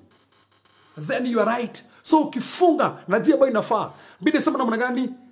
Then you are right shall break forth like morning. So benefit number 2 is illumination and revelation. Fasting in a position your heart to receive revelation and spiritual illumination. Listen to this. Fasting in a position to receive revelations and spiritual illumination. Yeah. Very important. Unaweza kupokea revelation zingine. Unaweza anza kuona mpaka maono. Baba nakupea hata mambo unaweza kuunderstand mambo ya kiroho. Unaanza kuunderstand mambo ya kiroho. Mambo hauko unaelewa unaanza kuielewa. Unaanza kuota mpaka ndoto hauko unaota. Manake number 2 kitu ambacho kinapatikana is illumination and revelation. Unapata revelations na spiritual illumination. That's point number 2. Point number 2. Point number 2. Point number 3. Point number 3. Benefit number 3 ambayo naamini kwamba after fasting kuanzia Monday, nimesema number 1 it is deliverance and freedom. Number 1. Number 2 nimesema it is illumination and revelation. Number 3. Again in the next verse hapo chini nasema magani, then your hearing shall spring forth speedily. So number 3 is hearing. Number 3 is hearing. Angalia next. Hiyo tu verse iko mahali pale, angalia. Iko pale tu. Tuko verse number 8. Verse number 8. Isaiah 58 verse number 8. Nimesema number 1 benefit, deliverance and freedom. Number 2, illumination and revelation. Number 3 is hearing. Then your hearing shall spring forth speedily. Speedily. Speedily. Speedily now. So kuna breakthrough ya physical hearing. If mwili wako umesumbuliwa na cancer, umesumbuliwa na ulcers, umesumbuliwa na asthma, wakati unafunga mimi nisema kwamba uponyaji wako unakuja kwa haraka, una manifest kwa haraka. Speedily now, kwa haraka, no delay. Magonjwa na disappear, unapokea your hearing kwa haraka. Imagine. Magonjwa ambayo umekukalia for so long, yamekalia your family for so long, yamekalia hata bwanako for so long. Hearing is another benefit of fasting. Hearing is another benefit of fasting. Number 4. Number 4.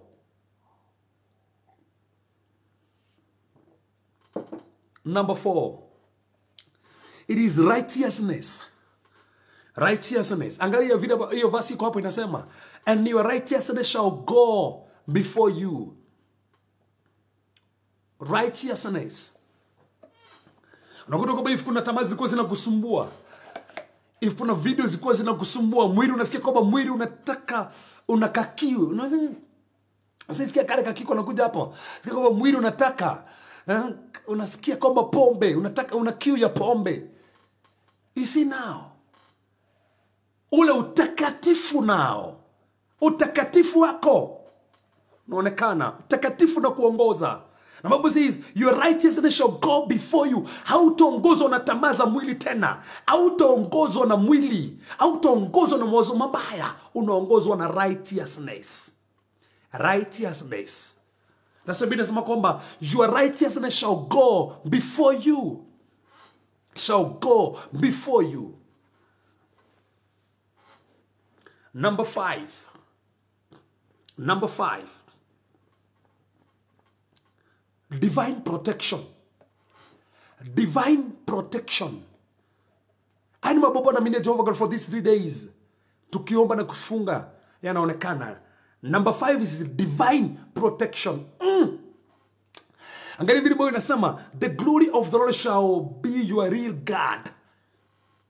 Utukufu wa Mungu utakurida. Meaning, one glory, the glory of God inakurida sasa. Unapata divine protection in your family, divine protection when you're doing business. Divine protection. Wakati unasafiri, you have divine protection. Wakati kuna wachawi wanakufuata, you have divine protection. That's it. By the way, nitakusomea kuna verse iko pale unaweza soma. I like it. Ukisoma Bible kuna time Ezra kwa barabara. Alifunga na kaomba ili walinde kwa barabara wakati walikuwa wanasafiri kurudi mpaka pale Jerusalem. They were protected kwa barabara. Number 6. Answered prayers. Answers to prayers. Answers to prayers. Number 6, answers to prayers. Number 6, answers to prayers. Answers to prayers. Answers to prayers. Answers to prayers. Angalia video boy mnasema, then you shall call and the Lord will answer. You shall cry and he will say, here I am. Halakala bush. Hebu sikiza hiyo statement vile Mungu anasema. Anasema kwamba they shall call. Lini? Wakati wamefunga na dia ile mzuri. Wakifunga. Mungu anasema namna gani? They shall call. They shall call and the Lord will answer. Wataitana, Mungu atajibu. You shall cry and he will say, and he will say, here I am. Answers to prayers. Maombi yako yanajibiwa. Sijui Saranekesa ni maombi gani. Kafrajukuna sijui ni maombi gani uko nayo. But fasting nafanya maombi yale. Ile jibu ina manifest kwako. Have a great imagine. So you have answers to prayer. Number 7. Number 7. Number 7 is divine guidance. Divine guidance. Divine guidance. Mungu anakuguide kwa mambo yako. Angalia vile Biblia inasema, the Lord will guide you continually. Tuko pale Isaiah 58. The Lord will guide you continually. The Lord will guide you continually. The Lord will guide you continually. So after fasting, Mungu ana guide wewe. Kwa mambo yako, anakuguide. My good God. May God guide you continually. Divine guidance. Sio siku moja, continually. Continually. Very important. Number 7 is divine guidance.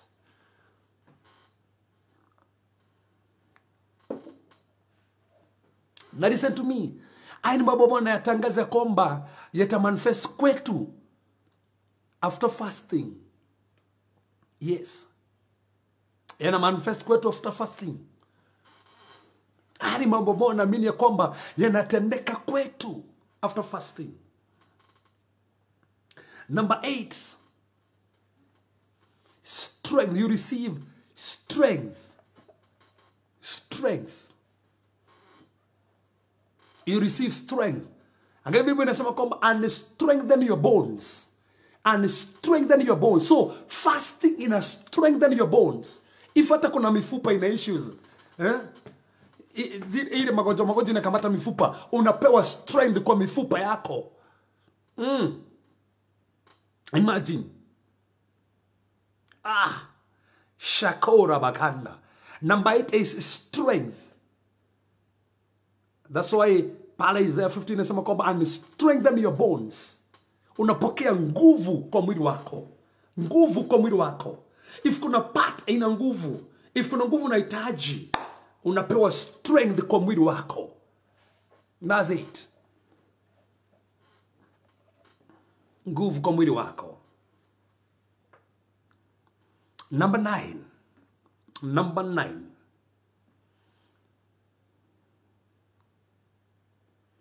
Divine provision. Divine provision. Divine provision. You're being provided for. Divine provision. Divine provision. Fasting inaleta divine provision. Divine provision. That's why inasema kwamba and satisfy your soul in drought. Hata wakati kuna drought, wakati kuna jaa, you're being satisfied.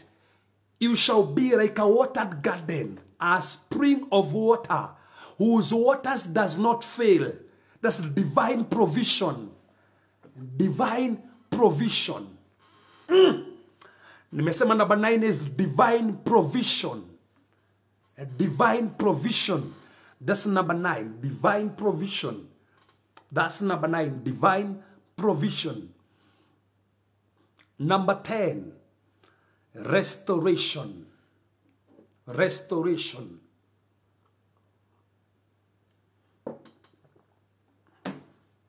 Number 10. restoration. Restoration. Restoration. Restoration. Number 10 is restoration. Angalia. Those from whom among you shall build the old waste places, and you shall be called the repairer of the breach and the restorer of the streets to dwell in. Meaning, there is a restoration through fasting. A restoration. Kile kimepotea, Baba na restore.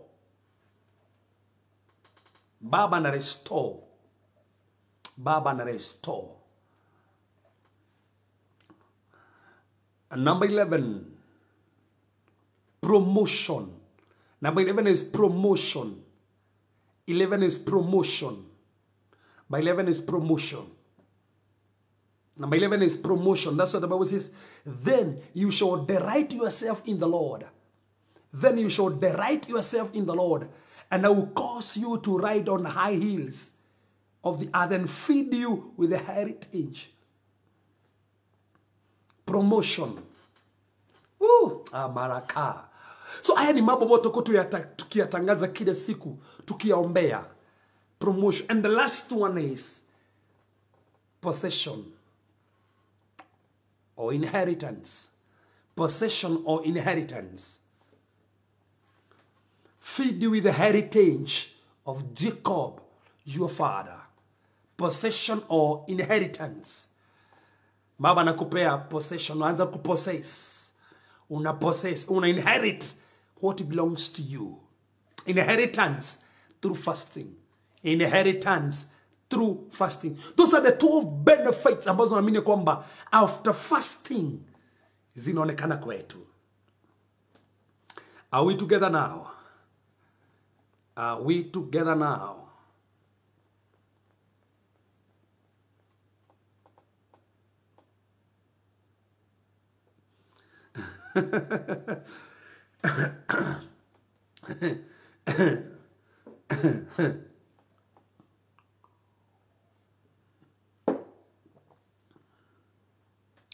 So, those are the 12 benefits na mimi kwamba zinatendeka kwetu after fasting. Nikimalizia, wacha niseme kwamba aina 4 za fasting ili uchague ile ambayo unataka kufunga.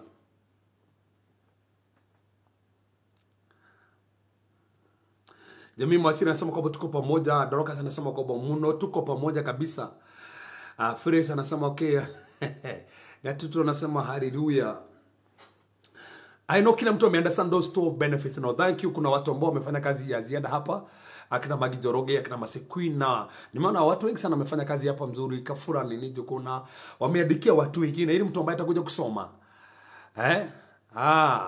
So each and every time you're praying, usikose kutaja haya mambo. When you're praying, include haya mambo kwenye list yako ya mahitaji. Tuko tunayatangaza daily, Monday, Tuesday tunatangaza. No Wednesday tukikula Holy Communion tunayadeclare. I believe kuna makubwa yatatendeka katika jina la Yesu Kristo. No, aina 4 nimalize nazo. Kuna fasting aina 4 now. There's what we call absolute fast. Absolute fast is abstaining from food and water. Absolute fast ndio mnaita dry. Nakuta kwamba hautakunywa maji na hautakula kitu. Hiyo ni moja. Absolute fast. Unaweza choose kuanzia Monday. And maybe kuna tobota za tomorrow, maybe watu ambao mko US, praise God. Unajua wako nyuma nini? 8 hours or 10 hours ni yabiku kulingana state. So unaweza decide ya kwamba unaweza start maybe jioni tomorrow, unaweza start asubuhi, decision. But on Wednesday usiku, sasa usiku wa huku nao, tunamalizia that time kabisa. So unaweza chagua usema kwamba unaenda hiyo absolute fast. Hakuna kunywa maji, hakuna kula. Hiyo ni moja. Number 2. Kuna normal fast or a regular fast. It's going without food but unakunywa maji. That's it. tunaita regular or normal fast. Unakunywa maji but haukuli sasa. Hiyo ni ingine. Hiyo ni ingine. So mesema ni absolute fast, that's number 1. Hakuna kukula na kukunywa maji. Kuna regular fast or normal fast is going without food but you're taking water. Number 3 is partial fast. Partial fast ni tunaita Daniel fast. Ni abstain from tasty foods or eat only vegetables or nuts. Unakula tu vegetables. Yeah. Unakula tu vegetables. In partial, unakula tu vegetables. Tu vegetables tu hivyo. Kidogo tu. So, then the last one is liquid fast. It's going without solid food, but you are drinking only liquid. Kuna unaweza kuwa mtu ambaye anasema kwamba anakunywa fruit juice, anakunywa nini ana. Yaani huwa anasema kwamba no anakunywa, mtu anasema kwamba anakunywa chai. Vinywaji hana problem na vinywaji.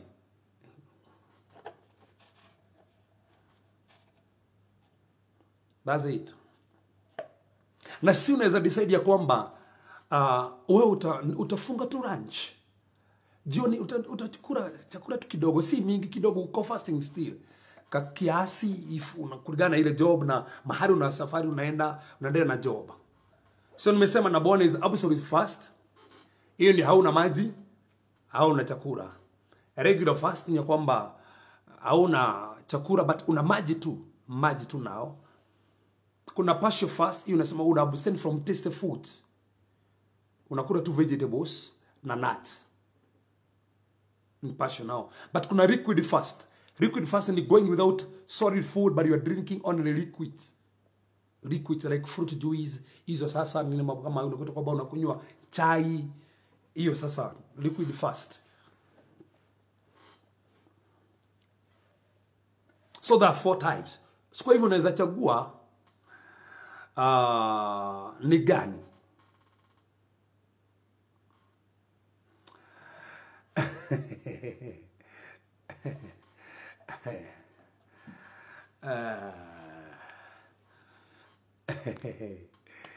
So those are 4 types of fasting. Unaweza chagua kwamba ni gani. Kwa hivyo Monday wakati tuna take time ya kufast, chagua moja hapo. Maybe ni hiyo ya hautakula na hautakunywa dry or absolute. Unasema kwamba ni normal, wewe mwenyewe umechagua gani, wewe take normal one. Unaangalia hapo nao. Ni maji tu, unakunywa tu maji. But unaweza kuwa ni liquid fast. Hauna problem unakunywa chai, kulingana kazi yako unakunywa chai tu, but hakuna kukula, ni chai tu, ni liquid. Nini? But kuna hii ingine partial now. Hiyo ni vegetables na nuts. Vegetables na nuts. So, it is you.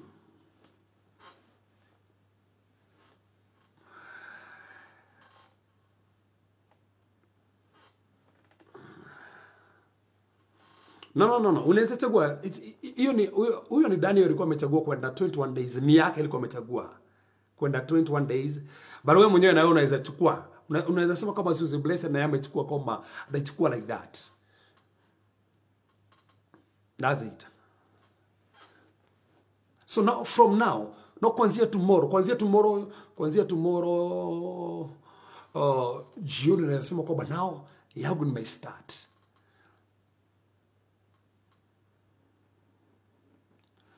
By then, bora ujue kwamba you're fasting kwa sababu kile Mungu anaangalia sana ni heart yako. That's one, heart yako. Then ujue kwamba mwili wako na ufinyilia. Although nitaendelea kuongea mambo ya fasting sana. Hii ni part 1. Kuna part 2, part 3, part 4. Hii ni part 1. Tumeangalia. So ni vyema sana hata if unakula chakula kidogo, unasema kwamba umeskip meal, maybe umeskip kama ya lunch or supper. If lunch unakula kitu kadogo tu, just that. Usikule tena usema kwa but mimi ni lunch na skip, alafu jioni unaenda kiugari kikubwa na una fast. Hello, how now? How now? Haitaigiana.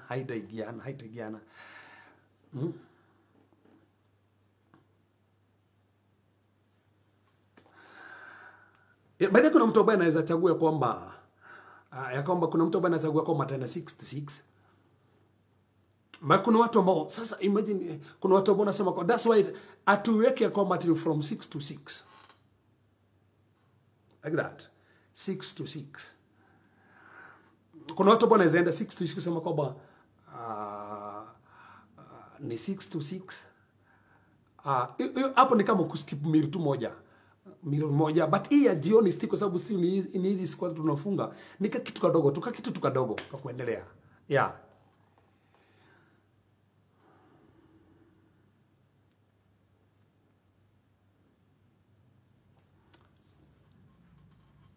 So it's good to understand wakati unafunga ni vyema sana ujue kwamba si kufunga tu. Very important, take time of prayer. Ni vyema sana uwe na time mpaka ya kuomba and to read the word of God. But sasa hata reading the word of God na bahati sana kwa sababu kila jioni.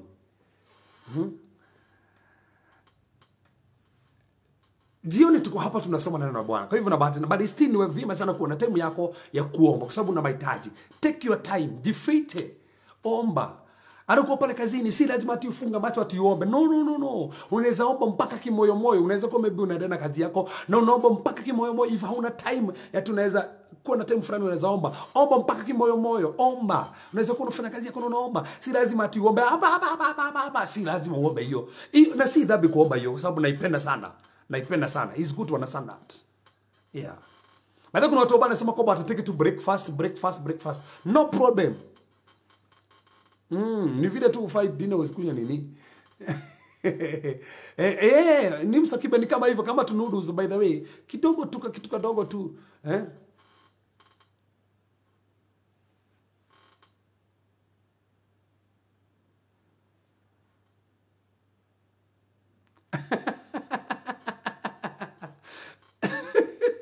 But then kuna tomo by the way, yeah, I understand. Kuna yes, I understand. So mtu if una mtu ambaye hajafunga, you understand that, unaweza sema kwamba at least usiku unaweza take meal by the way. Lakini tena si mingi. Take meal for prayer kwa ajili ya maombi ya usiku. But lazima kuwa na time ya kuomba, time ya kusoma neno la Bwana, time ya kusikiza kutoka kwa Bwana. Maana believe kuna watu karama zao zitafunguka. Na wacha vitu mingi za kuandika tu vitu nini, tu vitu fane kwa Facebook. Eti fast nini? Why don't you those days preach?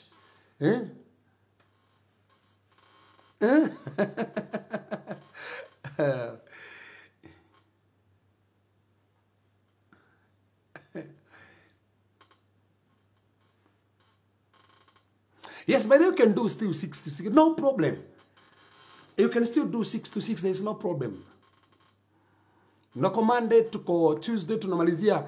Wednesday jioni tunakuwa na Holy Communion. Tunamalizia na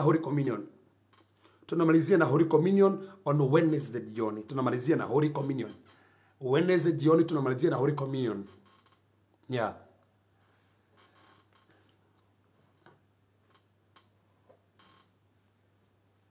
That's it. Sababu grace haifanani. Kuna mtu ambaye anasikia 6 to 6, no problem. Ako tu sawa.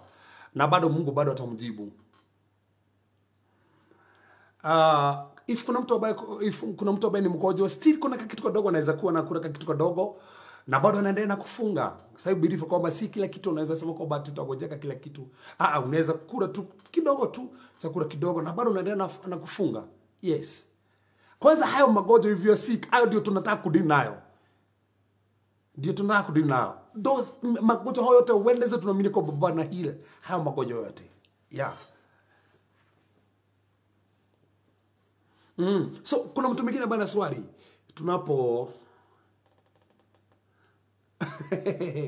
Na if bwanako hawezi understand area ingine, tafadhali msibishane. Bado uko fasting na bado mnaomba pamoja. You're still worshiping God together and nini.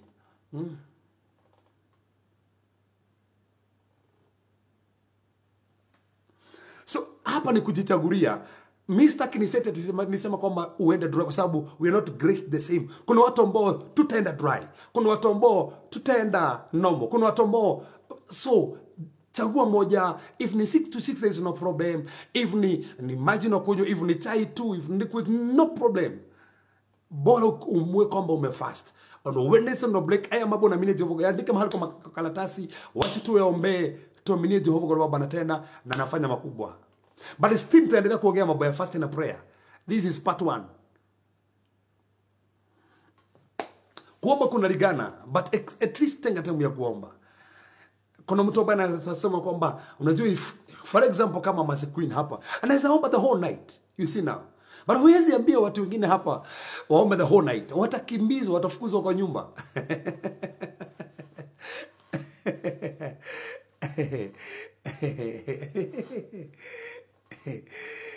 Mtu akutusu wachana nini tu shetani anaweza mtu. Unajua this time kwanza shetani kwanza anakuanga anaamka sana.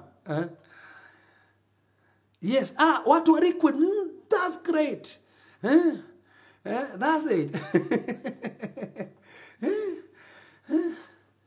That's it. Ndio.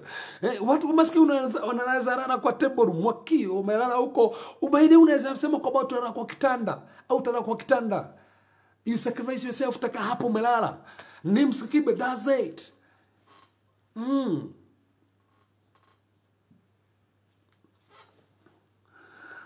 So by the way is good, by the way.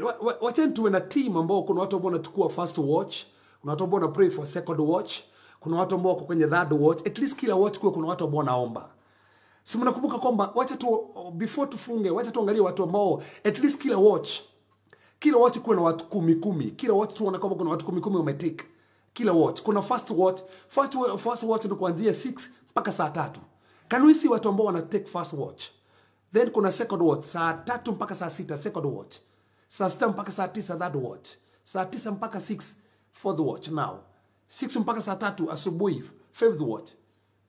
Can I see watu ambao wanasema kwamba pastor mimi nitakuwa nikiomba first watch. Second, at least tukue na watu ambao kila watch kuna watu ambao wanaomba. Kila watch kuna watu ambao wanaomba. Can I see first watch? First watch ina start from 6 jioni mpaka saa 3. Can I see watu ambao ni wa first watch kimalizia first watch? Mercy Queen anasema kwamba ni third watch. Third watch Mercy Queen. Watu kadhaa wa third watch, watu kadhaa wa first watch. Then yeah. Abida, God bless you, ana first watch pale. Tuna third watch na first watch, kuna mtu ambaye anasimamia pale. Let's see watu kadhaa. Yeah, kuna watu wa third watch hapa. Mtumishi wa Mungu fourth watch. Thank you. Nims unataka watch gani? At least wacha uchukue watch moja. All watches 8 ziko occupied. Take watch moja now. Abida ni first watch. Kuna period third watch. Suzy Blessed ni fourth watch. Yes, na Jamii Mwachira ni second watch. God bless you. What's favorite third watch? Na watu wa third watch ni wengi sana. Nims, thank you. Second watch. Fourth watch. Yes. First watch pale. Third watch.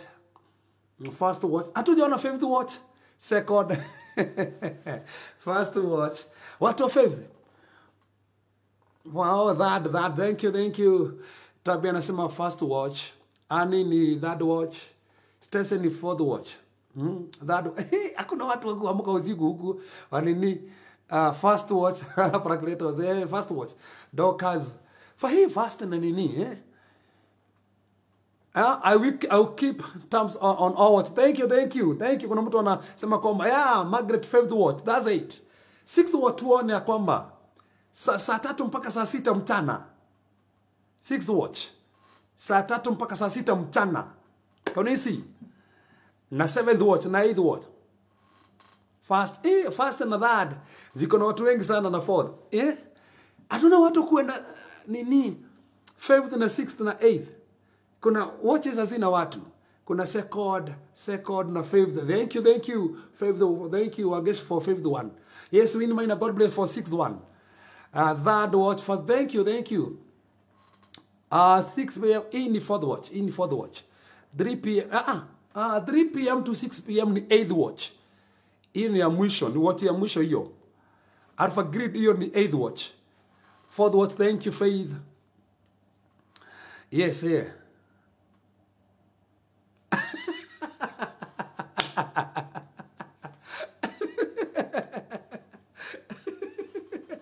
Yes, James. 6 to saa 3. 3 am. Kuna watu ambao wako hapo wa 3 to 6. Hii ni 4th watch. Alpha Grid hiyo ni 4th watch. 6 to 9, 6 am to 9 am hiyo ni 5th watch. Yeah, na 6th watch, thank you. Then kuna watch moja sijapata mtu. Saa 6 mchana mpaka saa 9. 7th watch. Oh, thank you Jokidongo 7th. Thank you.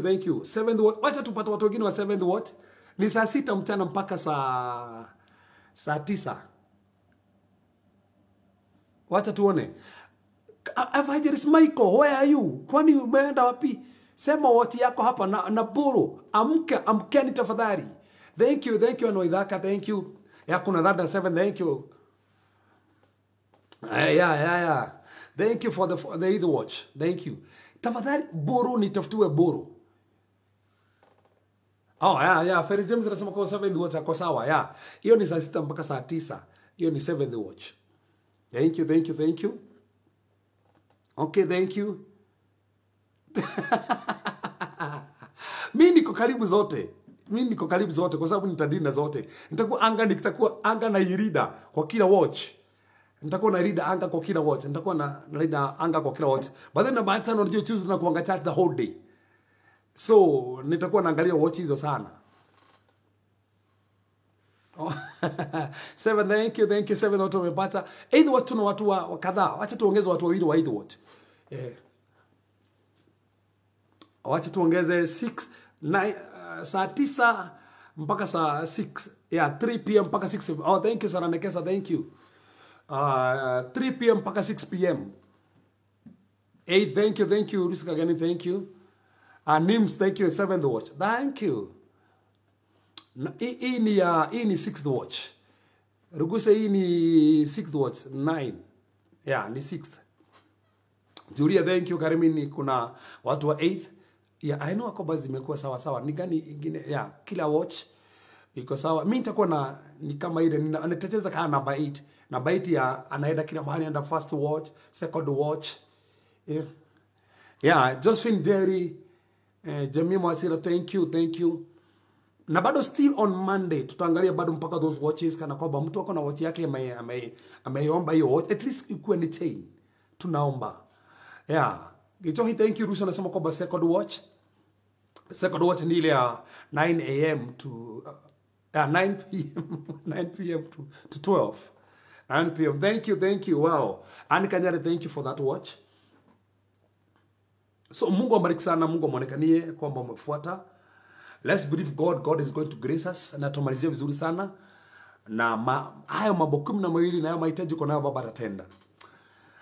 Thank you. Let's believe God together and we pray. Baba, katika jina takatifu la Bwana Yesu Kristo, asante Baba kwa neema yako. Asante manake Baba umetuneemesha na tumejielimisha mambo ya maombi na kufunga. Tunapoanzia kufunga kuanzia Monday Father, tunajua kwamba watu wengi sana watafunguliwa. Hayo mambo 12 tumeyasoma yanaonekana kwa familia zetu, kwa ndoa zetu, kwa watoto wetu Bwana. Miujiza ionekane, maajabu ionekane. Baba, neemesha hawa watu. Asante maana umetubariki Mungu na umetunenea na utazidi kutunenea kwa ajili ya miujiza Bwana. Watu wabariki, waride Bwana. Hawatafuatwa na magonjwa na madhabahu mbaya. Ushindi wako uko juu ya maisha yao. Asante Jehova kwa maana umetenda na umefanya. Katika jina la Yesu Kristo tumeomba na hata kuamini. Amen. Jua leo nataka kusema Mungu, katika jina la Yesu Kristo nimekiri kwa kinywa changu wewe ni Bwana, na nimeamini kwa moyo wangu ufufuo wako. Asante Mungu kuniokoa na kunifanya kiume kipya. Katika jina la Yesu Kristo, na mimi nimeokoka. Father, wale wameokoka, wadumishe kwa neema Bwana, watendee makubwa na maajabu. Milango yafungukie na imetangaza ushindi. Katika jina la Yesu Kristo, naomba na kuamini. Amen. Amen. So God bless you so much. Mungu amwonekanie. Let's continue praying. Tomorrow I have just a powerful sermon tomorrow. The 9 keys of divine wealthy transfer. Tomorrow naongea about wealthy transfer. Understanding biblical wealthy transfer. Biblical wealthy transfer. Biblical wealthy transfer. Nitaangalia 4 types of wealthy transfer. Then niangalia the 9 keys as a wealthy transfer. 9 keys a wealthy transfer. 4 types of wealthy transfer. And then 4 dimensions of wealthy transfer. So tomorrow naongea 4 dimensions of wealthy transfer. There's the 9 keys of wealthy transfer. And 4 types of wealthy transfer. Don't miss tomorrow. Saa 3 mpaka saa 4 na nusu. Saa 5 mpaka saa 6 na nusu. Watu Facebook tutakuwa Facebook live. Watu YouTube tutakuwa YouTube live. God bless you. I love you all. Nyinyi wana maajabu sana. So my number is 0726-511-792. 0726-511-792. God bless you. God bless you. Faith Wambogo, God bless you sana. Ani waboy, wacha nisome 2 tu alafu nifunge. Sarah Karen, Linet Akinyi, Magi Joroge, thank you, umekuwa pamoja na Asia Bida, God bless you. Mungu abariki sana, Mungu amuonekanie. We meet. What about tukutana tomorrow? Meet tomorrow. What about Monday? Don't forget, tukutana Monday, fasting itakuwa ready, imeanza. Tuko tumeendelea kufast na tuko naomba, na Mungu abariki sana. Shalom. Evangelist Mike au kuchukua watch.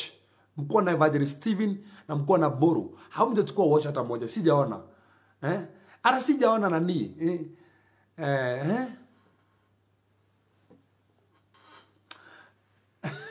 Kuna watu ambao Felix umechukua watch gani? Mko na Ben Kim na Maondo. Sijaona ile watch mmechukua nini? Mmechukua gani sasa? Na gitao wa Steve, waweta hivi. Sijaona ile watch umechukua. Kuna watu ambao wamejificha tukianza kuchukua watches.